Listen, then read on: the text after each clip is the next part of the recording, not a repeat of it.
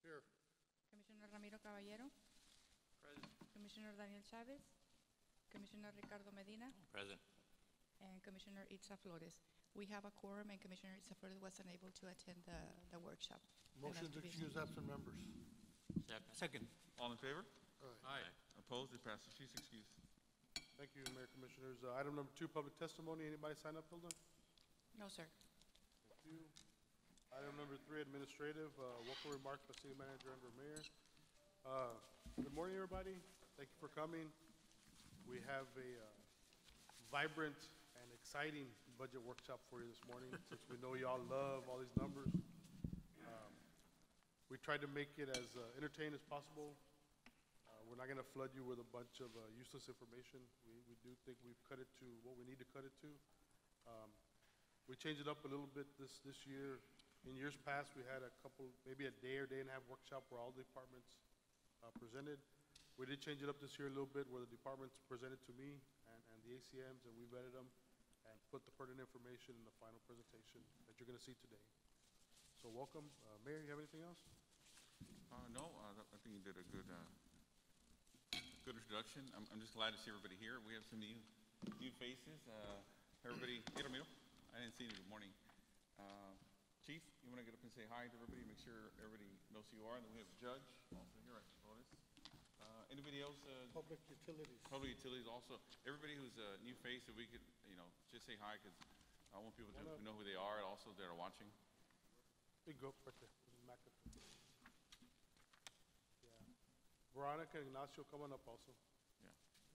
Judge Flores. And yeah, Ruben, you can't escape. You're the newbie. Come on.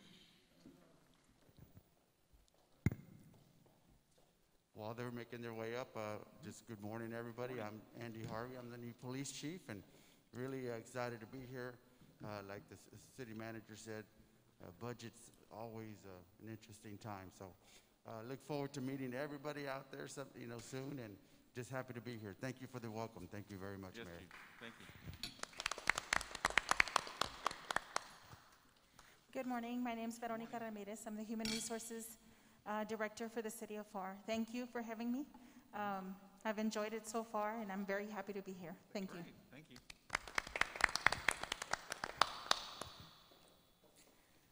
Good morning, Griselda Rincon Flores. Thank you very much, Mayor, Commissioners, and all my fellow directors for the warm welcome, and for everybody always being willing to help. I really, really appreciate it. Thank you. Yes.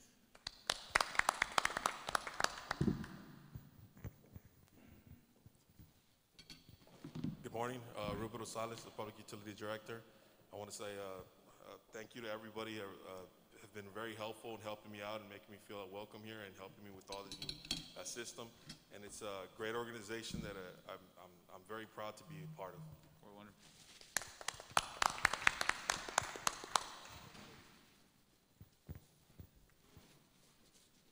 Good morning, Mayor, Commissioners, Directors. Thanks a lot for having me here. This is my first workshop budget. I'm very excited to go for it. Once again, thank you for having me here today. Absolutely. Thank you.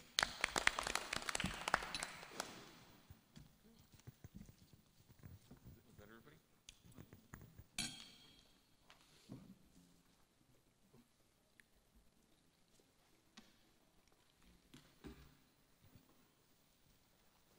Thank you, sir. Once again, good morning.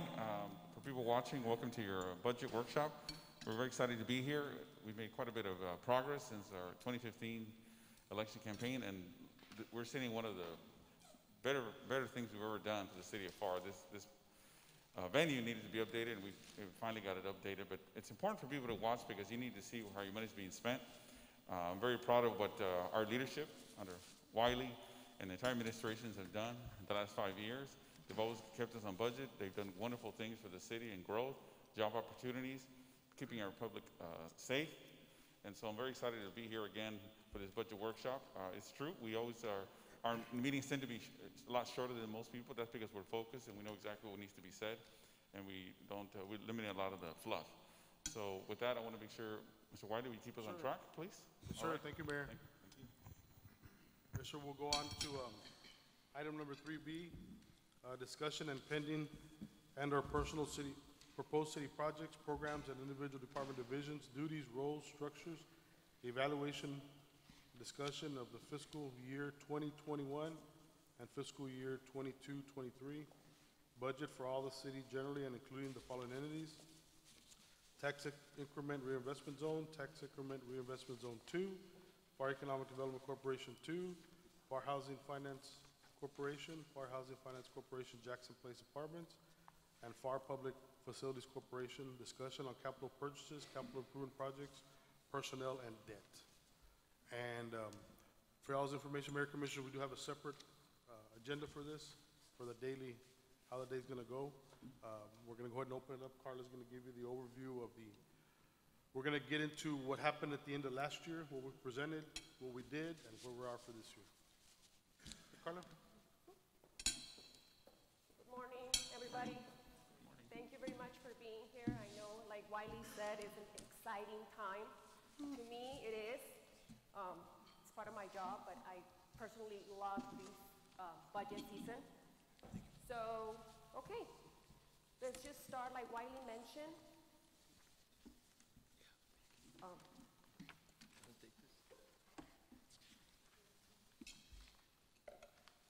Tested it out first.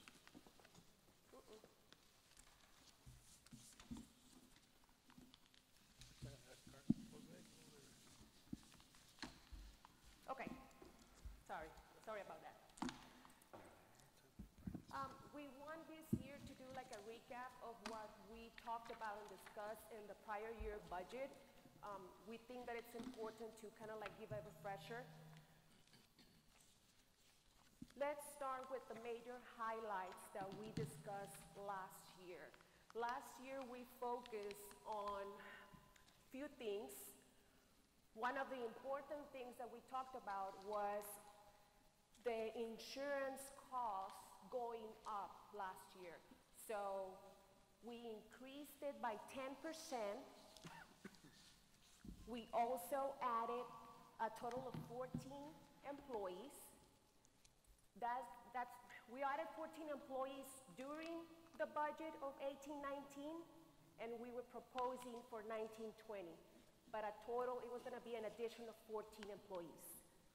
We also talked about the water rate increase. We were discussing, we were trying to choose scenarios. We also talked about how much money we had lost for municipal court fees. Last year, we noticed that the trend of revenues kept going down, so it started to make an impact on the general fund. So we discussed about that too. We also mentioned that because of the new bill that passed last year, along with the property tax, we were gonna lose some franchise fees. So that translated to about $500,000 lost in the general fund. So obviously it was a material impact that we were gonna have. And most importantly, we talked about the options of the issuance of debt. Last year, since we increased the tax rate, at that point, we still didn't know, or the commission hadn't made a decision yet up to how much they were gonna raise the property tax. We had a property tax rate of 0.6490. This is what we show you last year. So these were the options that were given to you in order to issue debt. So the scenario or the tax rate that the commission decided to adopt it and that we proposed ended up being 71.76 cents, which was gonna give us a potential $28 million debt. So last year, we pretty much said to you, okay, if we raise the property tax to 71.76 cents, we're gonna be able to get $28 million. Now, recap, out of the $28 million, we already issued 25. So we increased the tax rate, and we were able to issue to cover the debt for that. So I guess we accomplished what, the purpose of the tax rate increase. I'm going to go over some fiscal facts for 1920, which is the current year. Right now, I guess it's crazy because of the pandemic, so I want to highlight, whatever impact has had in revenues and expenses and how it reflects into our budget. Let's start with the revenues. And remember, this is still during this year, which it hasn't ended. We still have August and September, 2 more months to go. Let's just start with the major source of revenue, which is property tax. This is just for you to see that by March 31st, like right before the whole pandemic started going on, 90% of property taxes are usually collected by March.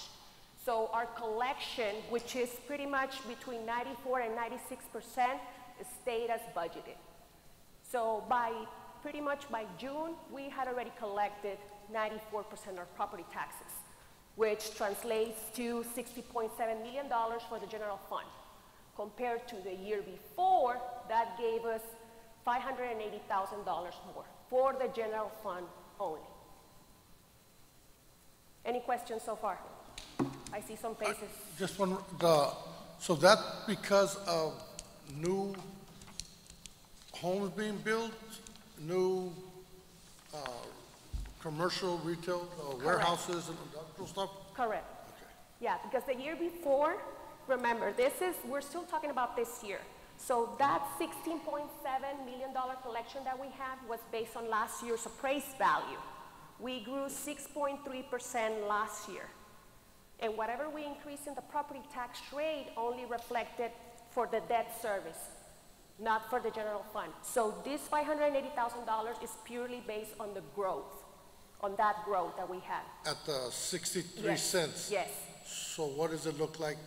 If it's 580,000, are you going to get to that at the 71 cents? No, this is already at the 71 cents. Okay. Right, this is already at the 71 cents. But what I'm trying to say is that the 71 cents only has an impact to issued debt. And right now, I'm only talking about the general fund for purely operations. Okay, I'm sorry. Okay.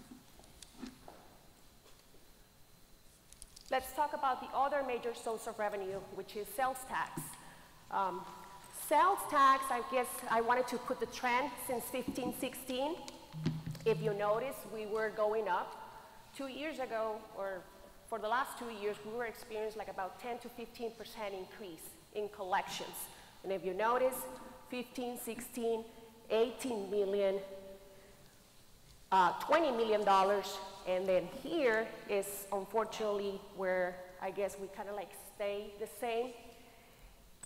I have a projected actual of being at the end of this fiscal year, which is 2 months to go, of $20 million, $20.4 million, which pretty much puts us at the same collection rate that we had last year.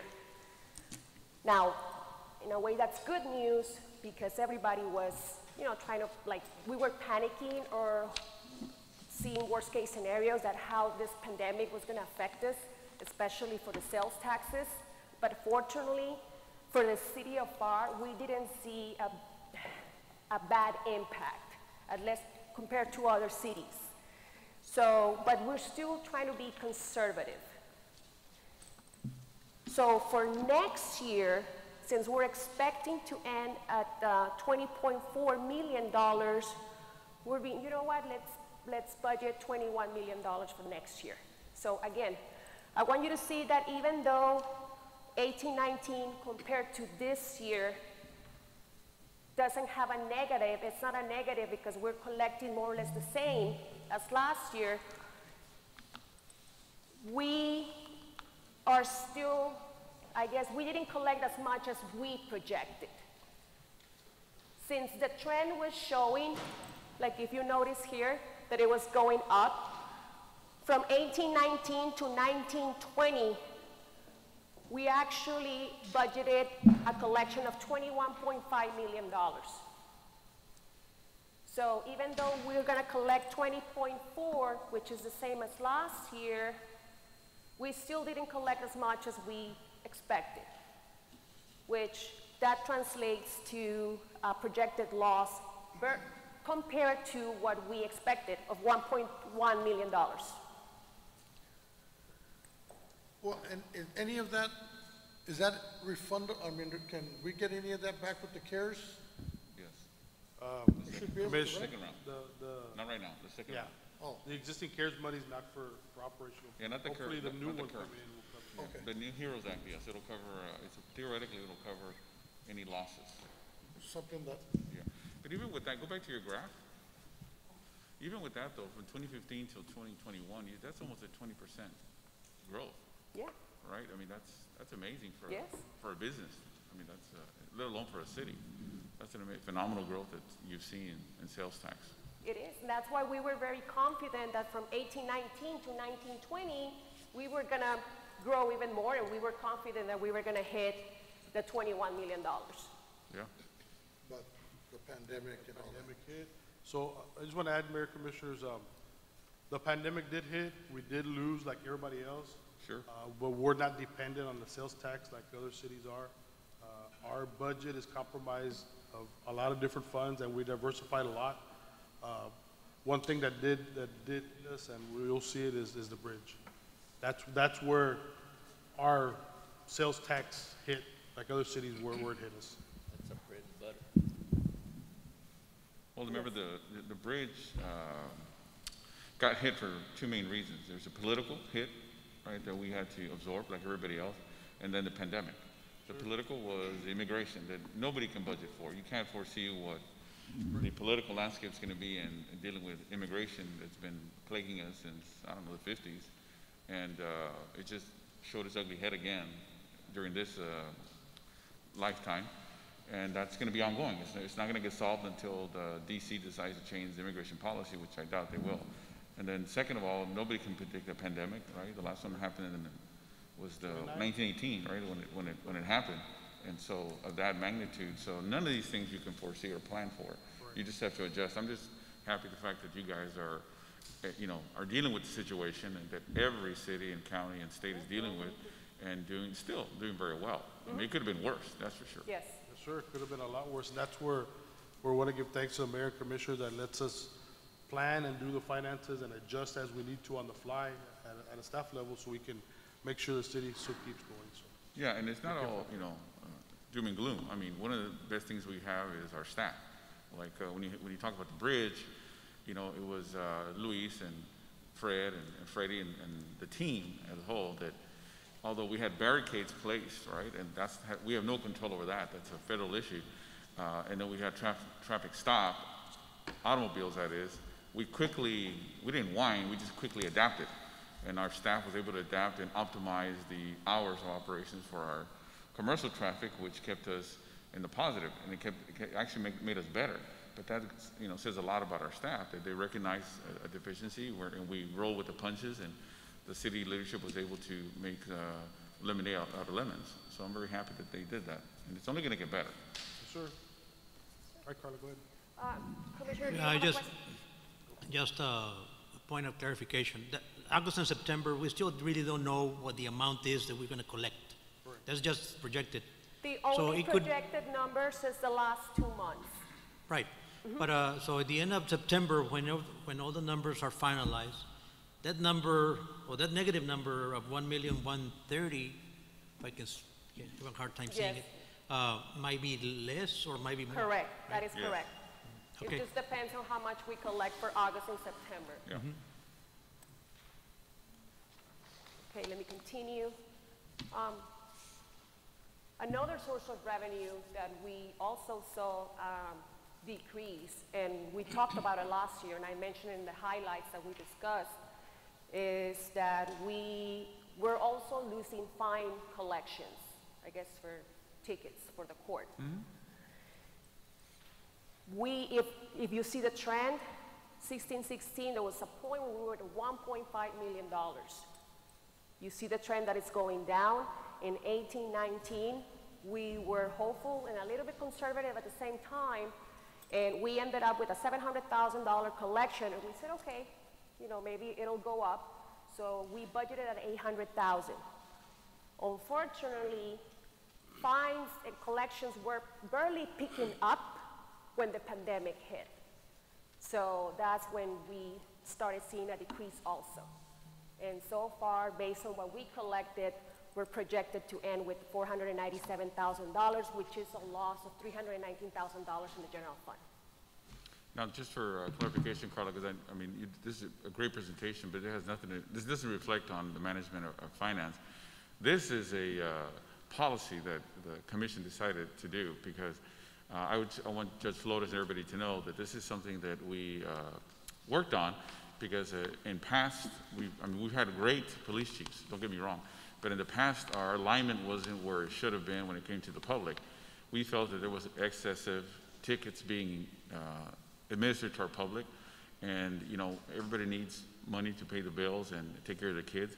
So we made a constant decision that we'd rather educate our public when it comes to you know, them having little minor traffic violations, and/or when it came to the pandemic, the stay-at-home shelter order. Correct. And they're violating it. We'd rather educate than even put more burden on them. And I know the commission, you know, they can speak for themselves, but I was in agreement that we had to do this. So although it's from a numerical standpoint, I understand that it's a significant reduction, but it was done with the full intent of helping the population as a whole. And we understood it was going to have a financial impact, and I don't want the judge or the police chief to get the wrong impression that we want them out there, you know, administering tickets like crazy and or fines just to make up a financial deficit that we artificially created, because we want our public to be treated a little bit fairly and more education than anything. No, absolutely. This is something that, I mean, it came with the pandemic, and like you, Mayor, you mentioned, you know, we wanted to help out the citizens at the same time, but this is just so you have an idea more or less how it's impacting the general fund. Also, real quick, Mayor, Commissioner, I want to add, and we have stressed out with the court and with the police chief, we're not here to increase fine collections by tickets. You know, that's not what we do. We took the direction of the commission. We're being very sympathetic and empathetic with our public when they get pulled over. There's no reason to issue a ticket. They don't issue a ticket. What that increase was this year, what we're looking at from 713 to 816, was the old fines that hadn't been picked up and we're trying to collect on. Right. That's what we're looking at the increase. Yeah, because not additional tickets. Because as we discussed, Wiley, we're completely against quotas, right? We're not here to fill quotas for the police. We don't want to give the chief the wrong impression. We're not here for quotas. If it's necessary, I'm sure they'll give a ticket as needed and bring people in, but we're not here to make quotas. Sure. No, and obviously because of the loss of traffic and, you know, how everything is slowed down, it was going to have an impact anyway. Okay, continuing this, okay, oh, I'm sorry, I forgot the title. This right here, it's recreational revenues. Let me just put you, recreational revenues include swimming fees, sports program fees, after-school program, everything that has to do with recreational purposes. Obviously, this is the one source of revenue that had a major impact because of COVID. So I want to show you right here. If you see the budget for 1920, we were expecting to collect about $800,000. And because of COVID, ta-da, $137,000 projected. This is pretty much a loss mainly in swimming fees, you know, because of the aquatic park, all the park programs, all the rentals for the facilities. Because a lot of people, we collect money for the renting this, for the renting the civic center, the event center. So it's just so that you can have an idea of how much gross income this pandemic impacted negatively in the city. Carla, I have a question. Yes. Why are we, our 2021, why are we proposing such high increases when we're not even sure what the pandemic's going to be or where it's going to push us to? Because if it stays the same, I mean, if we stay with the pandemic, it ain't going to go anywhere. What do you mean? I mean, like the 489,000. But if this year with the pandemic, we roll into next year's and we're still rolling with the pandemic, you know what I mean? What, are we like wishing? I know that's what the proposal is, you know, that we're hoping it gets there. So for the budget this year, we have to make some assumptions. We have a lot of things that changed this year that have never changed in any city. The pandemic did hit us hard. We're being conservative on the 49, even though you might think it's stretching it, we are still being conservative. That is probably about half of we're estimating about half of the population that used our programs. That's what it's gonna be this year. If we had, 10,000 kids in the programs last year, we're gonna shoot for 5,000 this year. Half of whatever the population was on a regular year. We're taking into account social distancing, everything else. We had to make the assumption, is it gonna be shut down, or is it gonna be life plus COVID? And we think it's gonna be life plus COVID. This is a We're gonna have projection to for deal the with it. summer, which I think the summer's gonna be fine. What was that? For next Summer, year, this is correct. for next summer. Really, so I think this is the Yeah, right the correct next summer's the projection. 49, the current year's the I think you 660. probably went under budgeted, but I think it's good. Well, I think we're Because by hoping. the summer, it'll be fine. I think the vaccines will be out by then. Well, so like I said, we're taking our worst case scenario that we think it's gonna be half of what we've ever done. So if it increased above that, then we should be good. Well, I understand that, but my mentality would be like, let's, plan for the worst and hopefully we get the best. Yes, sir, I agree with you. And I have to balance that with being able to keep all the staff employed and keep everything running. And like I said, we have to make some assumptions. If we cut $499,000 from the balanced budget that we're given to you today, then I need to cut somewhere else. I need to cut programs, I need to cut personnel, I need to cut capital, we need to cut somewhere. No, I completely understand that, but I'm just, because if we don't get that 49 and we keep all the programs, well, shit, we're gonna get pushed back a little more into the red, no? Yeah, and that's why we monitor it every year, every quarter, we give you the quarterly financial report, how the city's doing, and we make adjustments throughout the year. This year, we had to reduce the budget by $3 million. So, I mean, we make those contingencies. This is the best case scenario we have now, and if first quarter of 2021 budget comes in and we're not hitting those projections, then We'll we'll adjust. have to cut it down. Or we'll have to make the cuts? Sure. Okay. No, I just want, that way people, if they are watching, they can know what we're doing. We're hoping we do better, but don't be surprised if we end up doing cuts. Sure. Right, and like Mr. Medina mentioned, I mean, even it's the 489,000, it's assuming pretty much next summer. So, even though it's wishful thinking, and we have to make some assumptions, and we're still being conservative. Because if you notice, we were hitting almost the 650,000, almost $700,000. I have a question. Yes, sir. I'm okay with the 489 projection, but it's from 797 to 137, that's, in those 797, you're including the cost of the festivals that we have, right? No. The revenue, The revenue from the festivals. whatever revenue we But get. are you also considering the lack, or that we're not doing any expenses for those Correct, same? and I'll get into that. So that 37 should be adjusted. I'll get into that specifically in a little bit later, because I know what you're talking about. This is purely pretty much the money coming in. This is gross revenue. This is on This revenue. is just gross revenue. In future slides, I'm gonna touch base on the expenses. Correct. So I guess, like I mentioned, just refreshing what type of revenue, because it's a lot of money. So, okay. Remember that we're still talking about this current year budget, which is 1920. This is pretty much a summary of the budget that we adopted, and then the amendments that we made, and what impact did it have. So because of all the factors that I mentioned, less than expected sales tax, less than expected municipal court fees, less than expected swinging fees, we amended the budget. And the net difference was pretty much a reduction in revenues of $1.1 million, or 2% less compared than what we actually budgeted.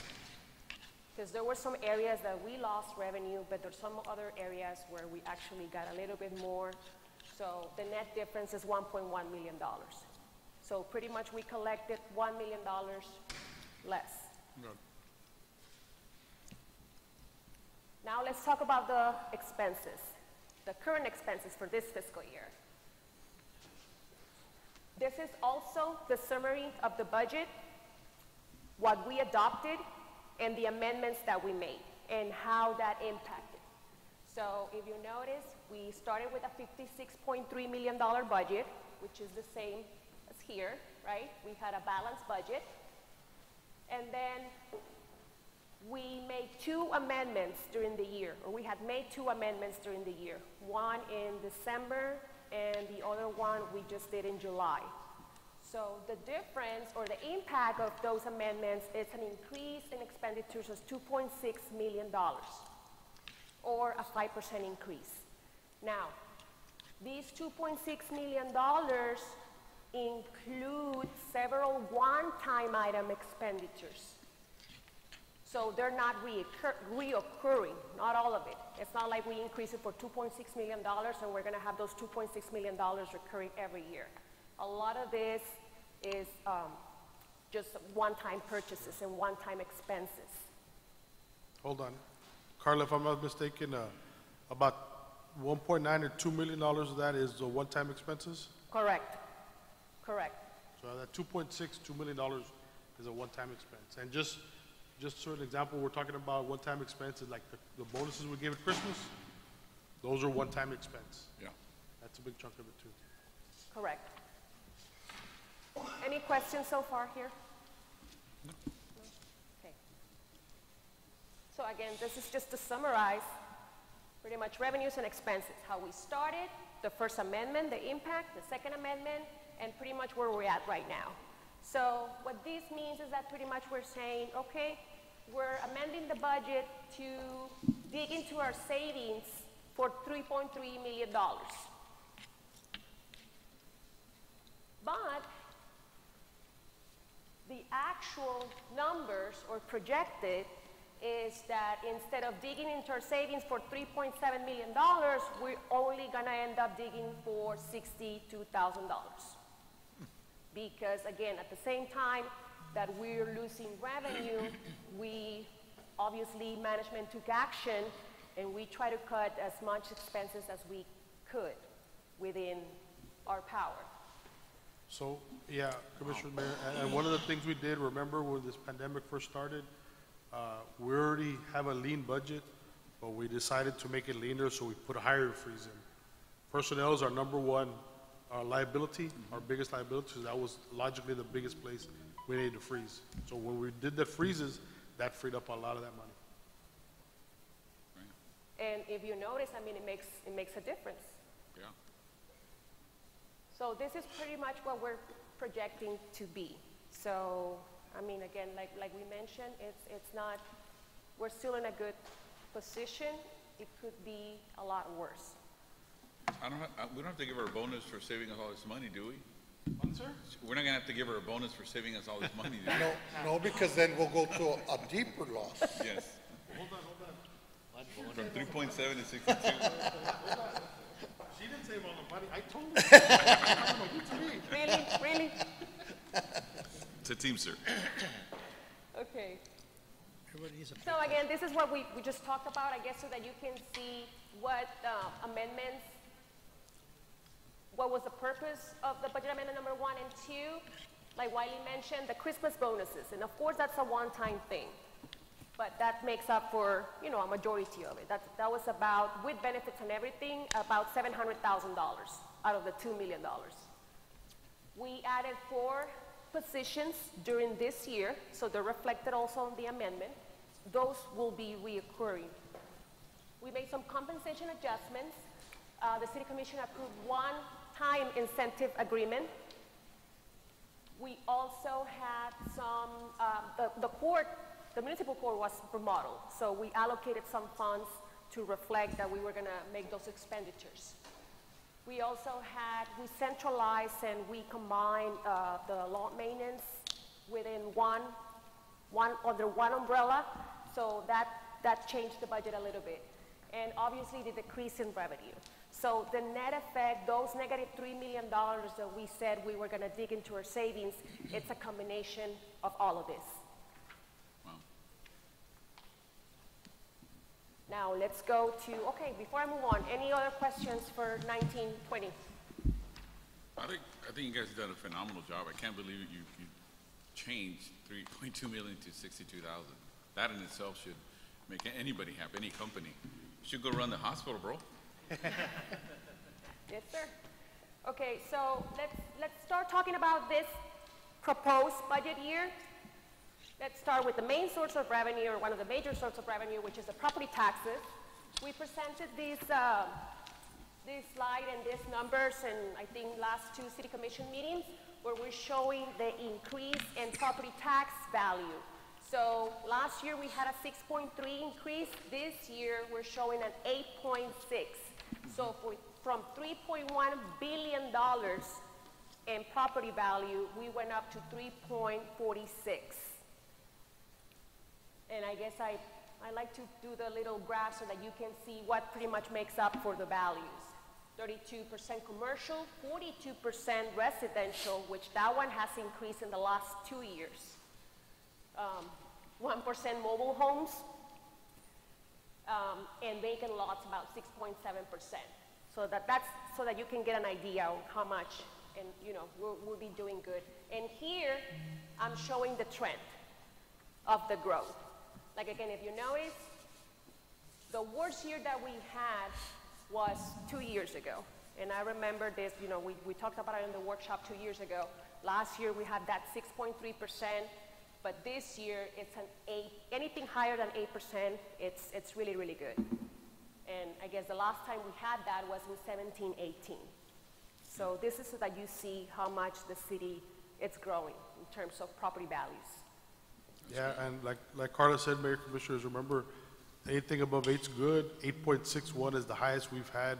This chart only goes back to 14, but I think since about 2010, that's the most. How much, is there a slide somewhere in here that shows it's because, I mean, I'm sure the housing industry and all the commercials have popped into this to add to the bottom line growth, right? Is there a slide, did you separate that into? I don't think we have that, but we can. Okay. Yes, sir, we'll do it for you. Yeah, but this is directly related to the programs y'all put in place, the housing program, the incentive to give for residential, to get quality houses out here. For years, a lot of Pharr's development was these small, and nothing wrong with them, but small over homes, 5,000 square foot lots, 1,200 square foot homes, and we've upped the game, and it's showing. Yes, sir. So I guess what that translates, those property values with the current tax rate that we have will generate $23.6 million overall. That's the levy that we estimate to collect. Of course, that's assuming 100% collection, and that's to be split between the general fund, which means for maintenance and operations, and for debt service, which is to pay for debt that we have. So this is the portion that goes to each fund. Now, what does that mean additional compared to last year? So that 8.61% increase pretty much translates to an additional $1.4 million for the general fund and another $0.95 million additional for the debt service. Wow. And that's already adjusting it to the collection rate, realistically the one that we have, which is about 94 to 95%. So in other words, the increase in property values is going to bring us $2.42 million additional compared to last year. So here is a summary of what we're proposing. I guess this is just in the graph. I'll go into more detail in the next slide. So because we want to be conservative and property taxes are going up, but at the same time we're being conservative in all the other sources of revenue, we're pretty much proposing the budget to almost stay the same with no increase. So the net effect of all the changes that we're doing from this year to next year in order to balance gives us a negative 0.7%, which is almost pretty much no change. Now, this is the breakdown of the revenues. This is compared to last year. If you notice, the negatives is what we talked about.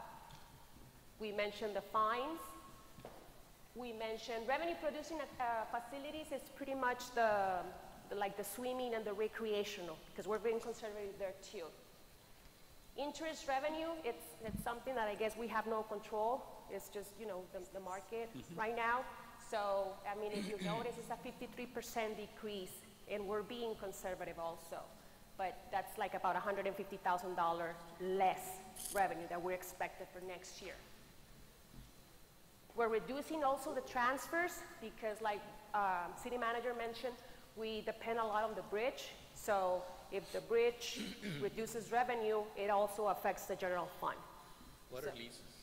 The lease proceeds? Those are the proceeds with the financing that we use to purchase capital equipment.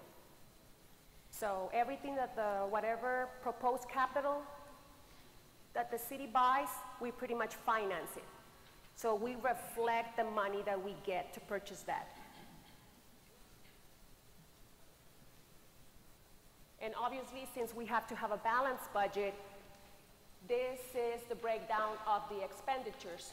So we're also proposing $55.9 million. Again, you notice 55.9, 55.9. And the expenditures obviously translates to a negative also 0.7%. Now, where's the change? We thought it was easier if you see it per department. So pretty much that's the net effect for each of the departments to get to the 0.71% decrease compared to last year's budget. And if you notice, there's some adjustments and there's some proposed changes and cuts in order to balance this year's budget. Why are you cutting the police department? Why? Yes, sir, the police department were, like we said, the first thing we did was do a hiring freeze. In that hiring freeze, we found out going through every personnel, there was some personnel that hadn't been hired in a couple of years. So that was what we cut. It was a, So you removed slots, you didn't fire yeah, any, you no, didn't we fire didn't fire anybody. any. None of this is letting go of any personnel. They're all vacant positions. It's by attrition then. It's not that Yeah. you're cutting. They never filled the slots. Yes, sir. And what it was also, it was a position that originally started out as a grant position at no money to the city, and it turned into a position that was funded by the city through the years, but it was never filled. So we just cut that one. Oh. And the other one was, I think, a records clerk that hadn't been filled in over a year also. I don't want to hear any defunding shit that's going on about defunding police departments. I might be getting ahead of myself with the police department because of the collective bargaining and stuff like that, because I know the ratio of our police department and what Commissioner, their salaries are. we're gonna talk about collective bargaining in executive session. That's why I said I might be getting ahead of Yeah, myself. in executive session, we'll talk about it. Ahora. Okay. Any questions? Any other questions so far? No? Okay. Okay, so again, where is the change? How do we balance? Obviously, in order, we have to, our job is to propose a balanced budget, you know, by law. So we have to make adjustments, we have to make assumptions, and we have to make decisions. So this is pretty much what we're proposing in order to balance it. A net effect of a decrease of 5.5 FTEs, which means there's 5 employees and a part-timer. Like Wiley mentioned, we're not cutting any, we're only targeting the vacancies. And we are reclassifying or reassigning some vacancies to, and give those vacancies to other departments that are requesting staff. Oh, let me add real quick, Commissioners, Mayor, that 5.5, like says, it's a net effect. So there was, I think, like 12 positions that we cut, and then there was 7 or 8 positions that we added also. I'm sorry. So this was just the net that was left over, because we did increase in some departments, we did decrease on some. I have that slide in the next one. So another change that we made, or not change, but I guess assumption, is that we are projecting a 5% increase in health insurance costs. And obviously, we have to be prepared. Claims always go up, so we gotta budget for an increase, and we always do. Another important thing that we adjusted was that if you remember for the last 2 years, 2 years ago we presented a 5-year plan of a compensation study. We presented an allocation of about $300,000 per year for the next 5 years. This year we did phase number 2, and that translates to about $300,000 in the general fund. So in order to balance this year's budget, we're not including it this year. We're proposing not to include it this year. It's an option. But it's just so you know that the budget of $55.9 million this year, due to the restrictions and the COVID consequences and the impact that it had to our revenues, we had to take it out. Other major adjustments that we made, and I'll go more into detail into the next slide. I'll show you right here. Sorry, Carla. What would phase 3 cost you? $300,000. That's on the conservative side. Okay. Correct? Yes, sir. Emily? Yes, sir, it was $300,000 every year. But the main goal that the commission set out was for everybody to get some type of adjustment, and that's been accomplished. Yeah. There's some newer people that come in and some other people that have been adjusted due to the law, like some of the thresholds for exempt employees went up, so we had to raise those adjustments, so some people might be out of whack. But in executive session, we'll talk about if we want to go back and adjust those people. I think one of the things we need to clarify is the fact that I'm fine with what you guys are doing. I just know that when the HEROES Act passes, we'll be in a different financial situation. Oh, yes, sir. And I want obviously we love our employees and they do a great job. Them to understand this may just be a pause. You may still have it readjusted before the end of the year, back to the original plan, if we get our funding that we're supposed to. Yes, sir. Because we will no longer be in that deficit, right? We'll be right back where we started. So I don't want to close the door on it. I just want people to understand that we need to hit the pause button for right now. That's all. Of course. Yes, sir. So again, this is just so that you see, like Wiley was mentioning, we're proposing to cut those negative, it's vacancies. We're not laying off any people, it's just positions that have been vacant for more than 6 months, pretty much. But if you notice, some departments are requesting positions, and we are proposing to give those. So pretty much in a way, we're reassigning some of the vacancies. Fire department, public works. That's for the general fund, and that's this other table. It mentions the other funds because I wanted to show, I guess, the total. The water distribution division for public utilities, we're also proposing to cut 1 vacancy, the bridge and the golf. So the net change, again, it's a negative 5.5 decrease in FTEs. What are we cutting in the bridge, 1.5? It's one part-time intern that was budgeted, that was never filled, and a business specialist that was never filled also. It's been budgeted for the last 2-3 years. 3 years, yeah. Mm-hmm.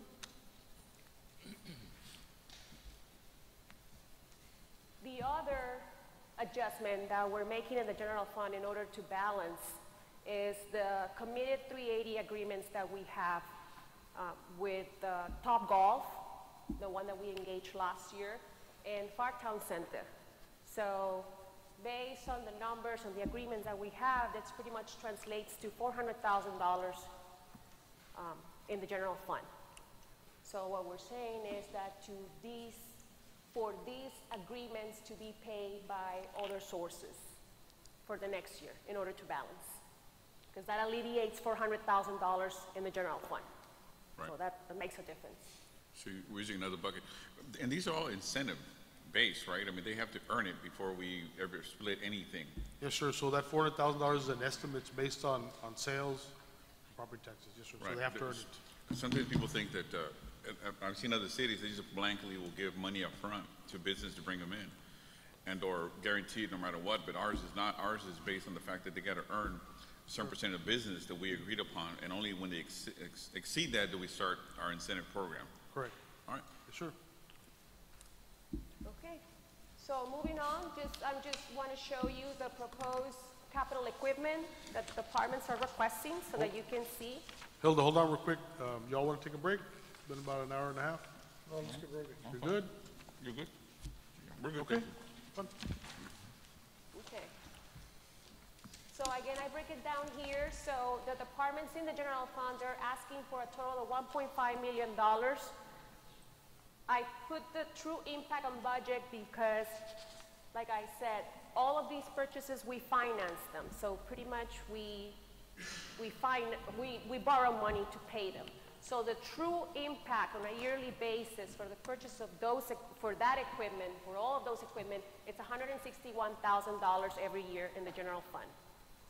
And that's usually the norm, you know, because we want to spread the cost with the useful life of the asset, because of course these get depreciated. Yeah. So the fire, the engine, the brush, everything has like a 5 to 7 year lifespan. So on the equipment, I know we said this is the commission meeting, and I know the purchasing is here, right? So just remember, we don't want to pay more than we have to, but the caveat is if we, with like the vehicles, I remember we had a discussion, whether it's going to be a Ford or a Chevy, I don't really care which is it. To me, it's just going to work the same. Correct. But instead of buying it from, say, Houston or Dallas or somewhere else, why not get a comparable vehicle here from, I don't know, either Toyota or Ford instead of a Chevy, because we're used to Chevys. I'm just using an example. But we'd rather buy local. We want to buy from Pharr or the Rio Grande Valley rather than keep buying outside. But as long as, you know, it's just a preference on the vehicle versus performance, I understand. But if it's just preference, then I'd rather try as hard as you can while you keep buying local. Yes, from our dealerships in the valley. I think, but on that note, Amos, I think it's more that the pricing is so much better up there than down here, especially on trucks and stuff like that when we go. And then I think, correct me if I'm wrong, like we go through buy board, a lot of that's already set prices.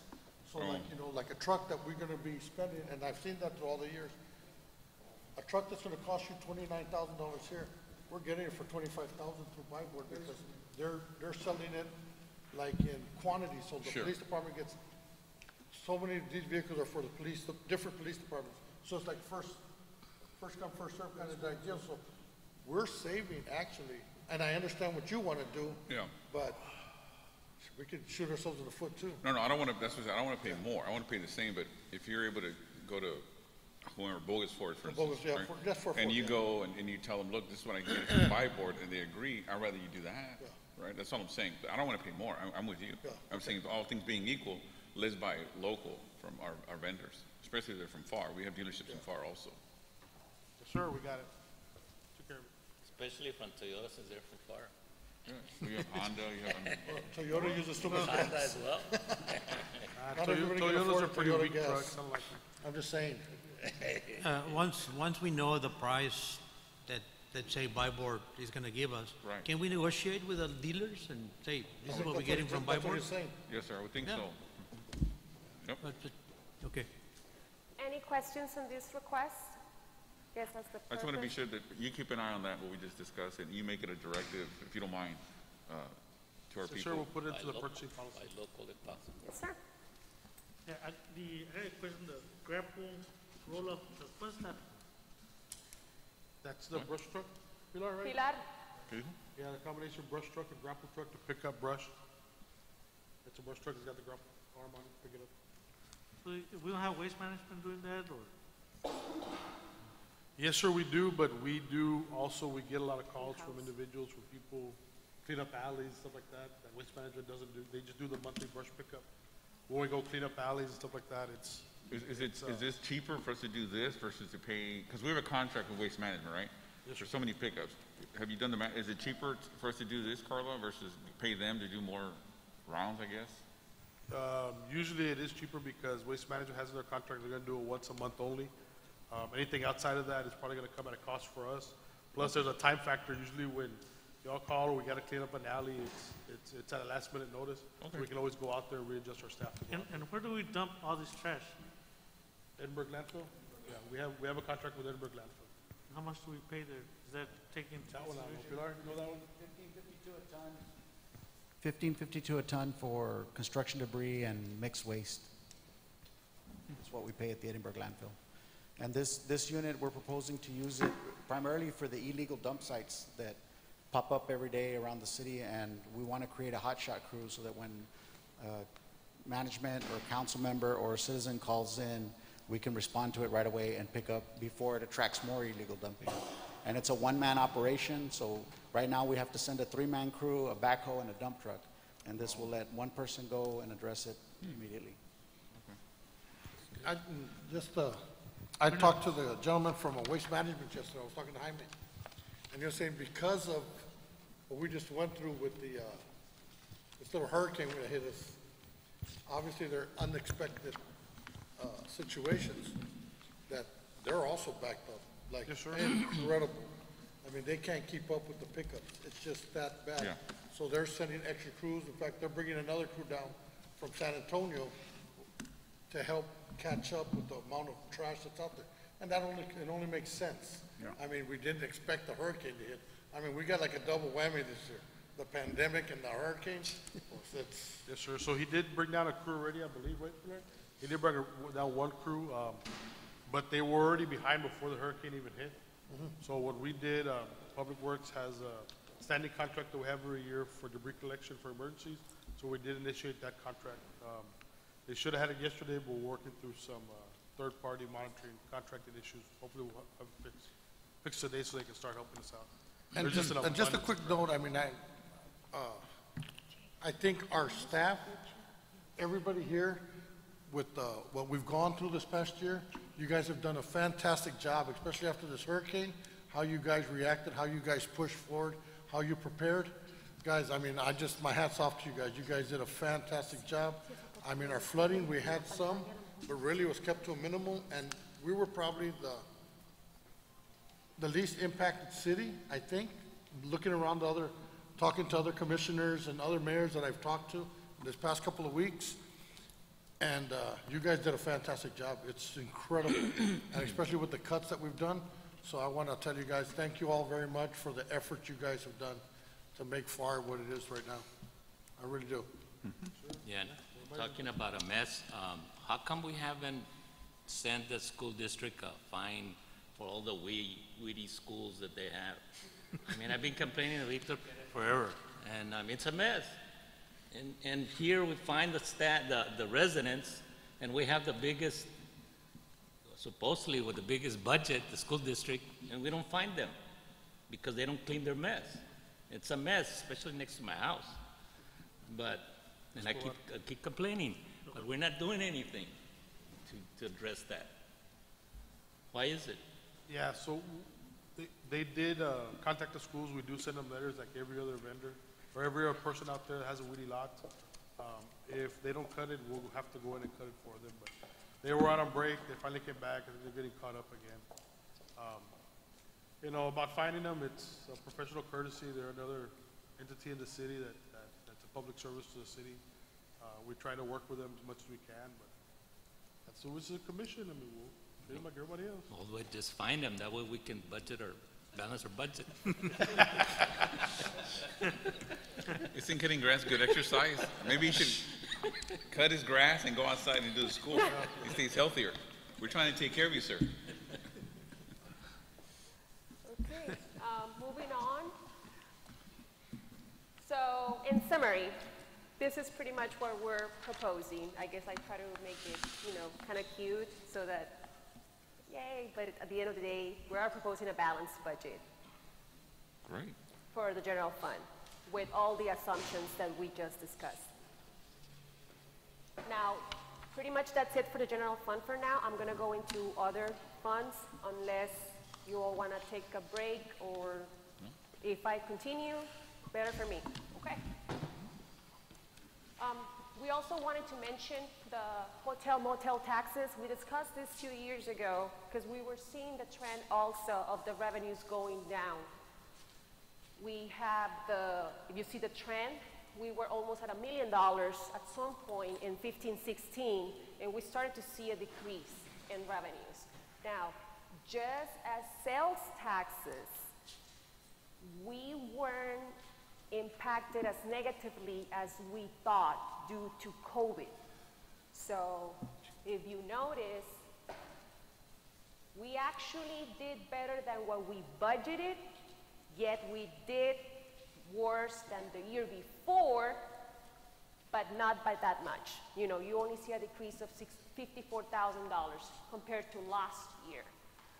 But we were expecting a bigger loss in hotel motel taxes. What we did, the city passed an ordinance waiving the late fees, like the interest and penalties. So we gave that room to the hotel owners to be a little bit late, you know, as part of like helping them through this pandemic. But they were still pretty much paying. So is this mainly competition since 2015? Yes, sir, that's when the McAllen Ware Road went online, all those hotel and motels over there by the convention center, that's the year it went That's what online. it is, right? Yes, sir. And also occupancy right now at the hotels? Do you know by any chance? They're all almost full. That's right. It's due to the nurses and everybody That's right. coming in. Yeah. So one of the That's what things, I'm bringing it up for a reason, all politics aside, whether people realize it or not, one of the people very instrumental in getting this done was the governor's office. They wanted to be sure that they brought people down. Also, we're going to displace some patients that are low acuity into some of the hotels and that didn't have a place to stay. Sure. So they aggressively pushed to have a lot of these people stay in these places rather than apartments and stuff. So it really helped out. Sure it did. So for that, we're thankful for his support. Sure. Okay. So here I have the breakdown of what do we do with those $600,000 in hotel, motel revenues. That's pretty much the summary of the breakdown. The majority, 63%, goes to debt service. This is related to the nature park that we have. We issued some tax notes 2 years ago, over 7 years. So I think we still have 4 more years to go to pay.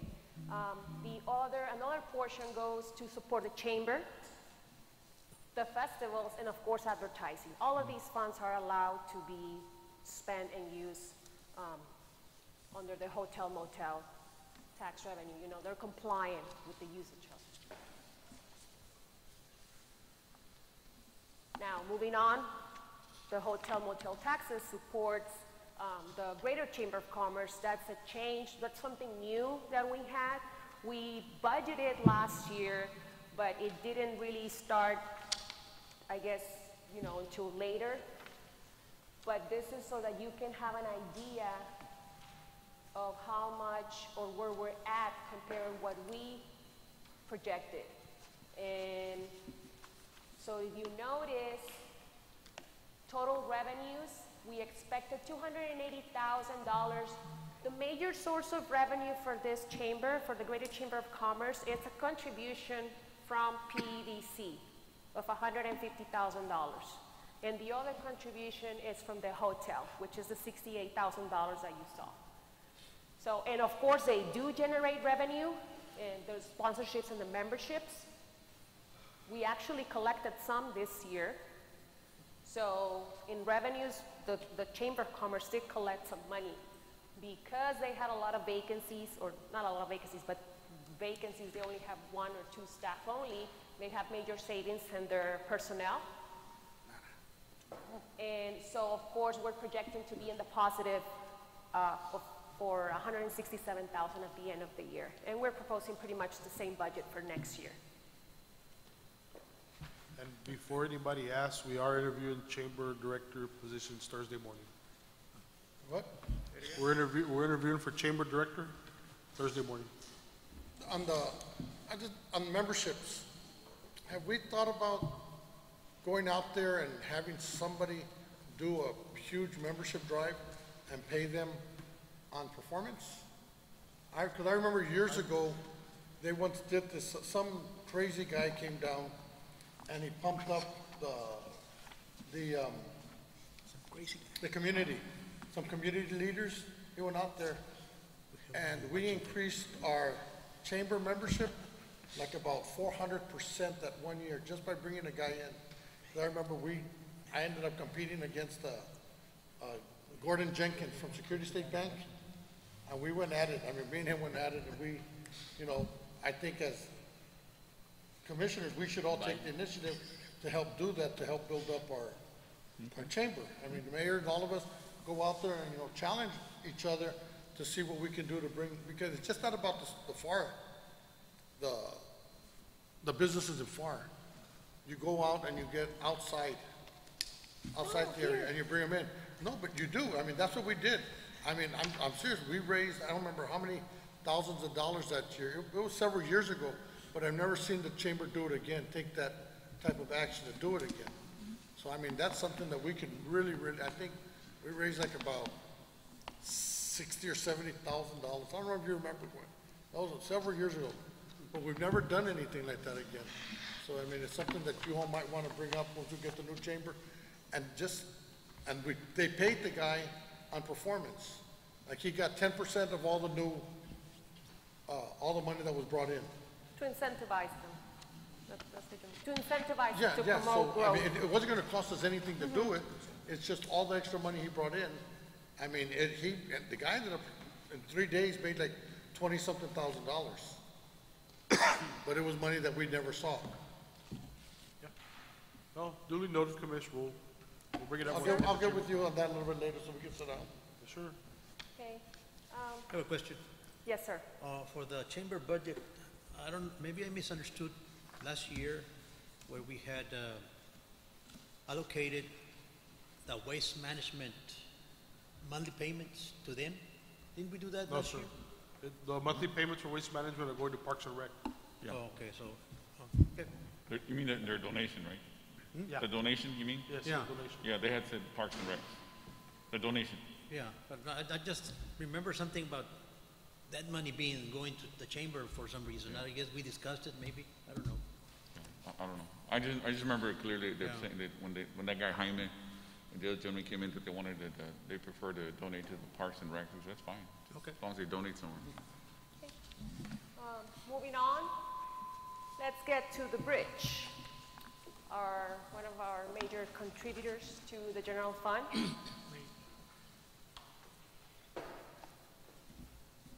Right now, like what you see right now, it's a graph, of course, of the trend for the last 2 years and what we are expected to collect by the end of this year, what we're proposing for 2021. So if you notice, we did have an increase from 17-18 to 18-19 due to COVID again, or maybe not necessarily to COVID, but I believe it was one of the factors that affected. We're expected to be lower than last year.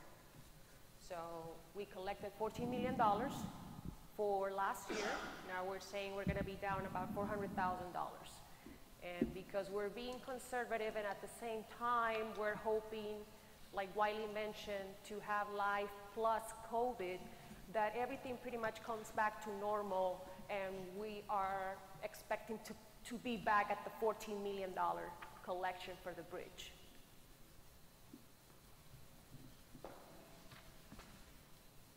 Now, this is a comparison from last year's budget. So if you notice, because we collected less than the year before,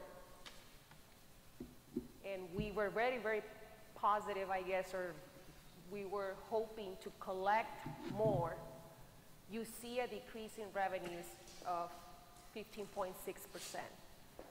A lot of it also is the lease proceeds.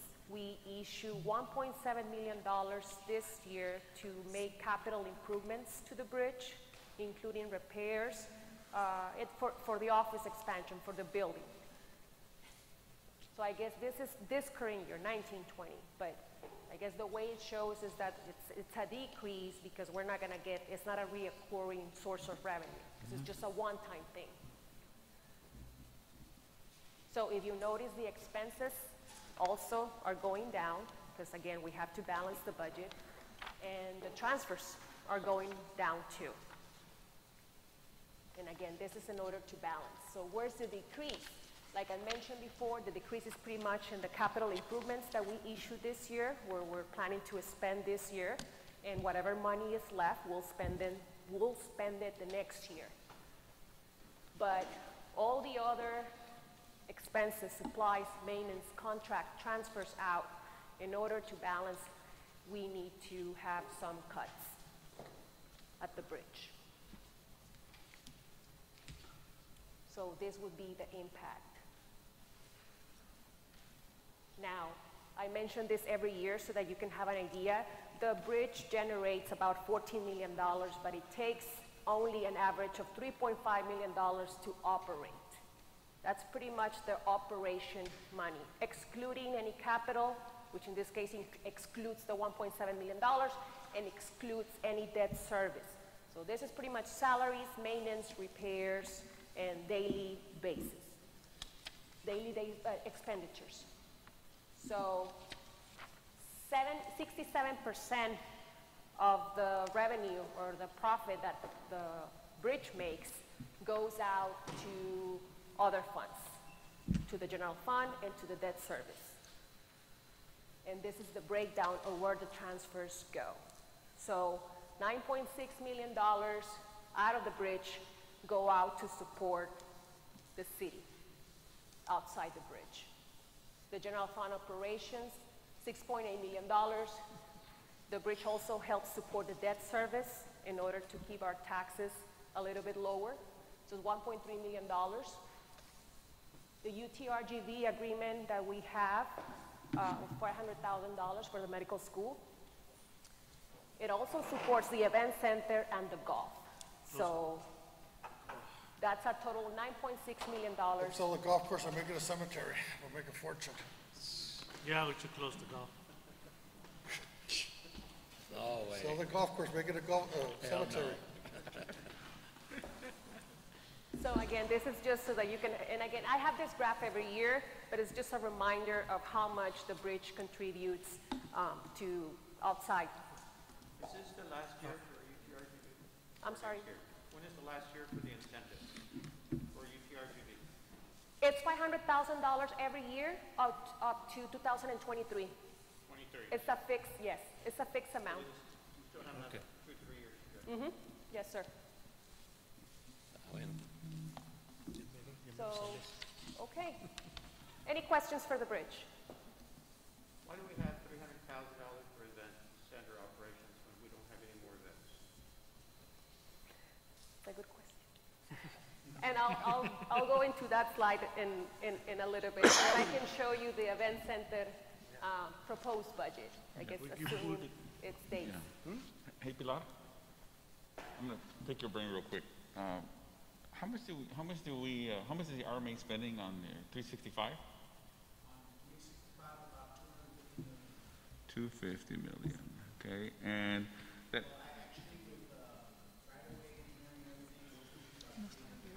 300 what? 320, right? Yeah. And then the road that we helped build over there, the big overpass, was that 12 million or? Huh? 16, right? Okay, that's 16 million, and then also we gave them Pharr. We helped them out with the military highway project. I knew it was at least 12 million. So that's 400. So we recognize the importance of what we're doing with the bridge. I mean, over two-thirds goes to the operations. And so, I just want people to understand what the administration has done with the RMA. Thank God RMA is here. But the MPO plays a vital role for us, the city of Pharr. And a couple of things that have happened. Number one, the MPO did move forward and fund the overpass on, is it San Juan Road? Where is that? As part of our IPTC project, and that's a $12 million infrastructure. And then, of course, the RMA, we helped them out by moving money, essentially what we did, right? We took money from the west side of the county appropriately, because it was being wasteful, and we helped the RMA fund the 365 project, which is their nearly $320 million project, which exits the bridge, so to speak, right, westward. When you add that to your 38 million of bridge infrastructure that you guys are doing, that's because of the DAP projects, right, and also the 11B rider out of the state contributing as well, and with the MPO. I mean, that's well over half $1 billion in infrastructure going into the South Pharr area to support the bridge, either directly or indirectly. That's a significant amount of money, and that's because we know the bridge is a money maker for the city of Pharr, and all this is going to max out its footprint, so to speak, and allow more commercial traffic and likely more commercial. We're not going to be doing a lot of auto, but it's going to help these numbers in the future. But we have to make those investments now. And I just want people to know that the MPO has played a significant role on your behalf, and you guys have smartly, wisely used it, and especially with the partnership with the RMA, because those things are needed, and now they're working on the IBTC, right? And it's projected to, you guys are going to finish your environmental when? We should have the environmental wrap this fall. In the fall, yeah. And it's already on the 10-year? It's important for it to be in the, what they call the UTP, Unified Transportation Plan, because it allows funding to be allocated to it. And it's projected, last I checked, it was supposed to cost about $220 million, but I remember the exchange was supposed to be 150 and we're up to 300, and they funded it. So we anticipate that IBTC, we have 95 million on it right now, is that correct? Yes, sir. Yeah. So we expect the tech dot, so to speak, because it's an on system, meaning it's not off system, and it's not tolled. It's the only section of the entire toll roadway that's being created that's not tolled. We anticipate it being funded right after they finish their environmental, because now we're going to show progress. So in the end, the Pharr residents need to understand that you guys are going to invest almost $750 million in that area for the betterment of the community, and all that contributes to your bottom line. So I anticipate those numbers to be going up, given all the infrastructure investment you're doing. Not this year, but in the following years, you'll see it.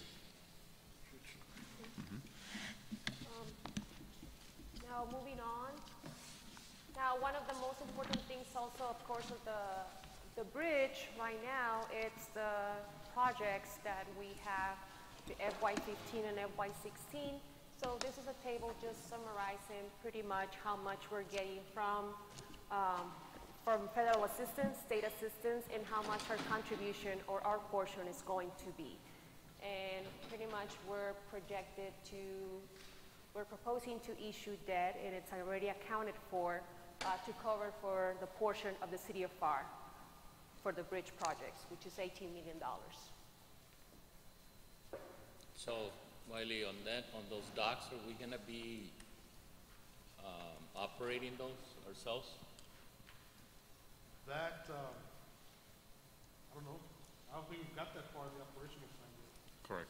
Yeah, we haven't got with the federal government as far as who's going to run them, who's going to be under some type of permit or license like we have now with the stevedore or what. We just need to get over the hurdle of building them first. Because we're building, might as well plan as to who's going to run it so that we can get prepared and run it ourselves.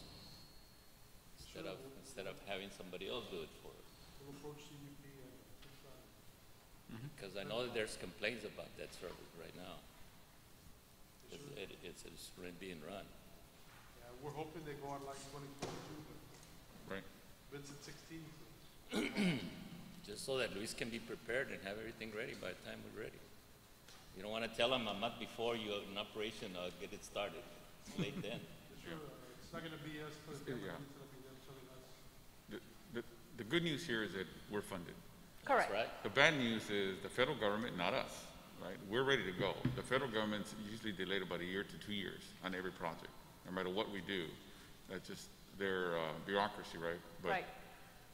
I just want to take home away. Operations is extremely important, but we have plenty of time to sort that out. Just Commission, because the way the federal government works on these projects, they've been not the most efficient partners that we had, and still faster than usual, right? They usually take 5-6 years, but at least we got them down to 2 years. But a lot of these projects are going to be in a bit. It's not going to happen all at once, and as a matter of fact, they asked us to slow down because they don't want us working on 2 parts of the bridge at the same time. So the limiting factor is not the city of Pharr, it's the federal government, and I understand where they're coming from. They don't want us tripping over each other, but again, big picture is we have good infrastructure money, we have it already, it's fully funded, we just need to execute, and then the operations absolutely is key, will come down to bear, but we'll see when that arrives. We'll cross that bridge Yeah. when we get there. Correct. So now, and I'm going to say it one more time just in case, I'm happy to be here and continue, but just a reminder, if you would like to take a break before I continue. I'm just following the agenda. If you want me to continue, It's 10:30, we're scheduled for break. Take a break. Take a break. okay, Amiguitos, okay. so then break right now? I usually don't take a break till 3 in the afternoon.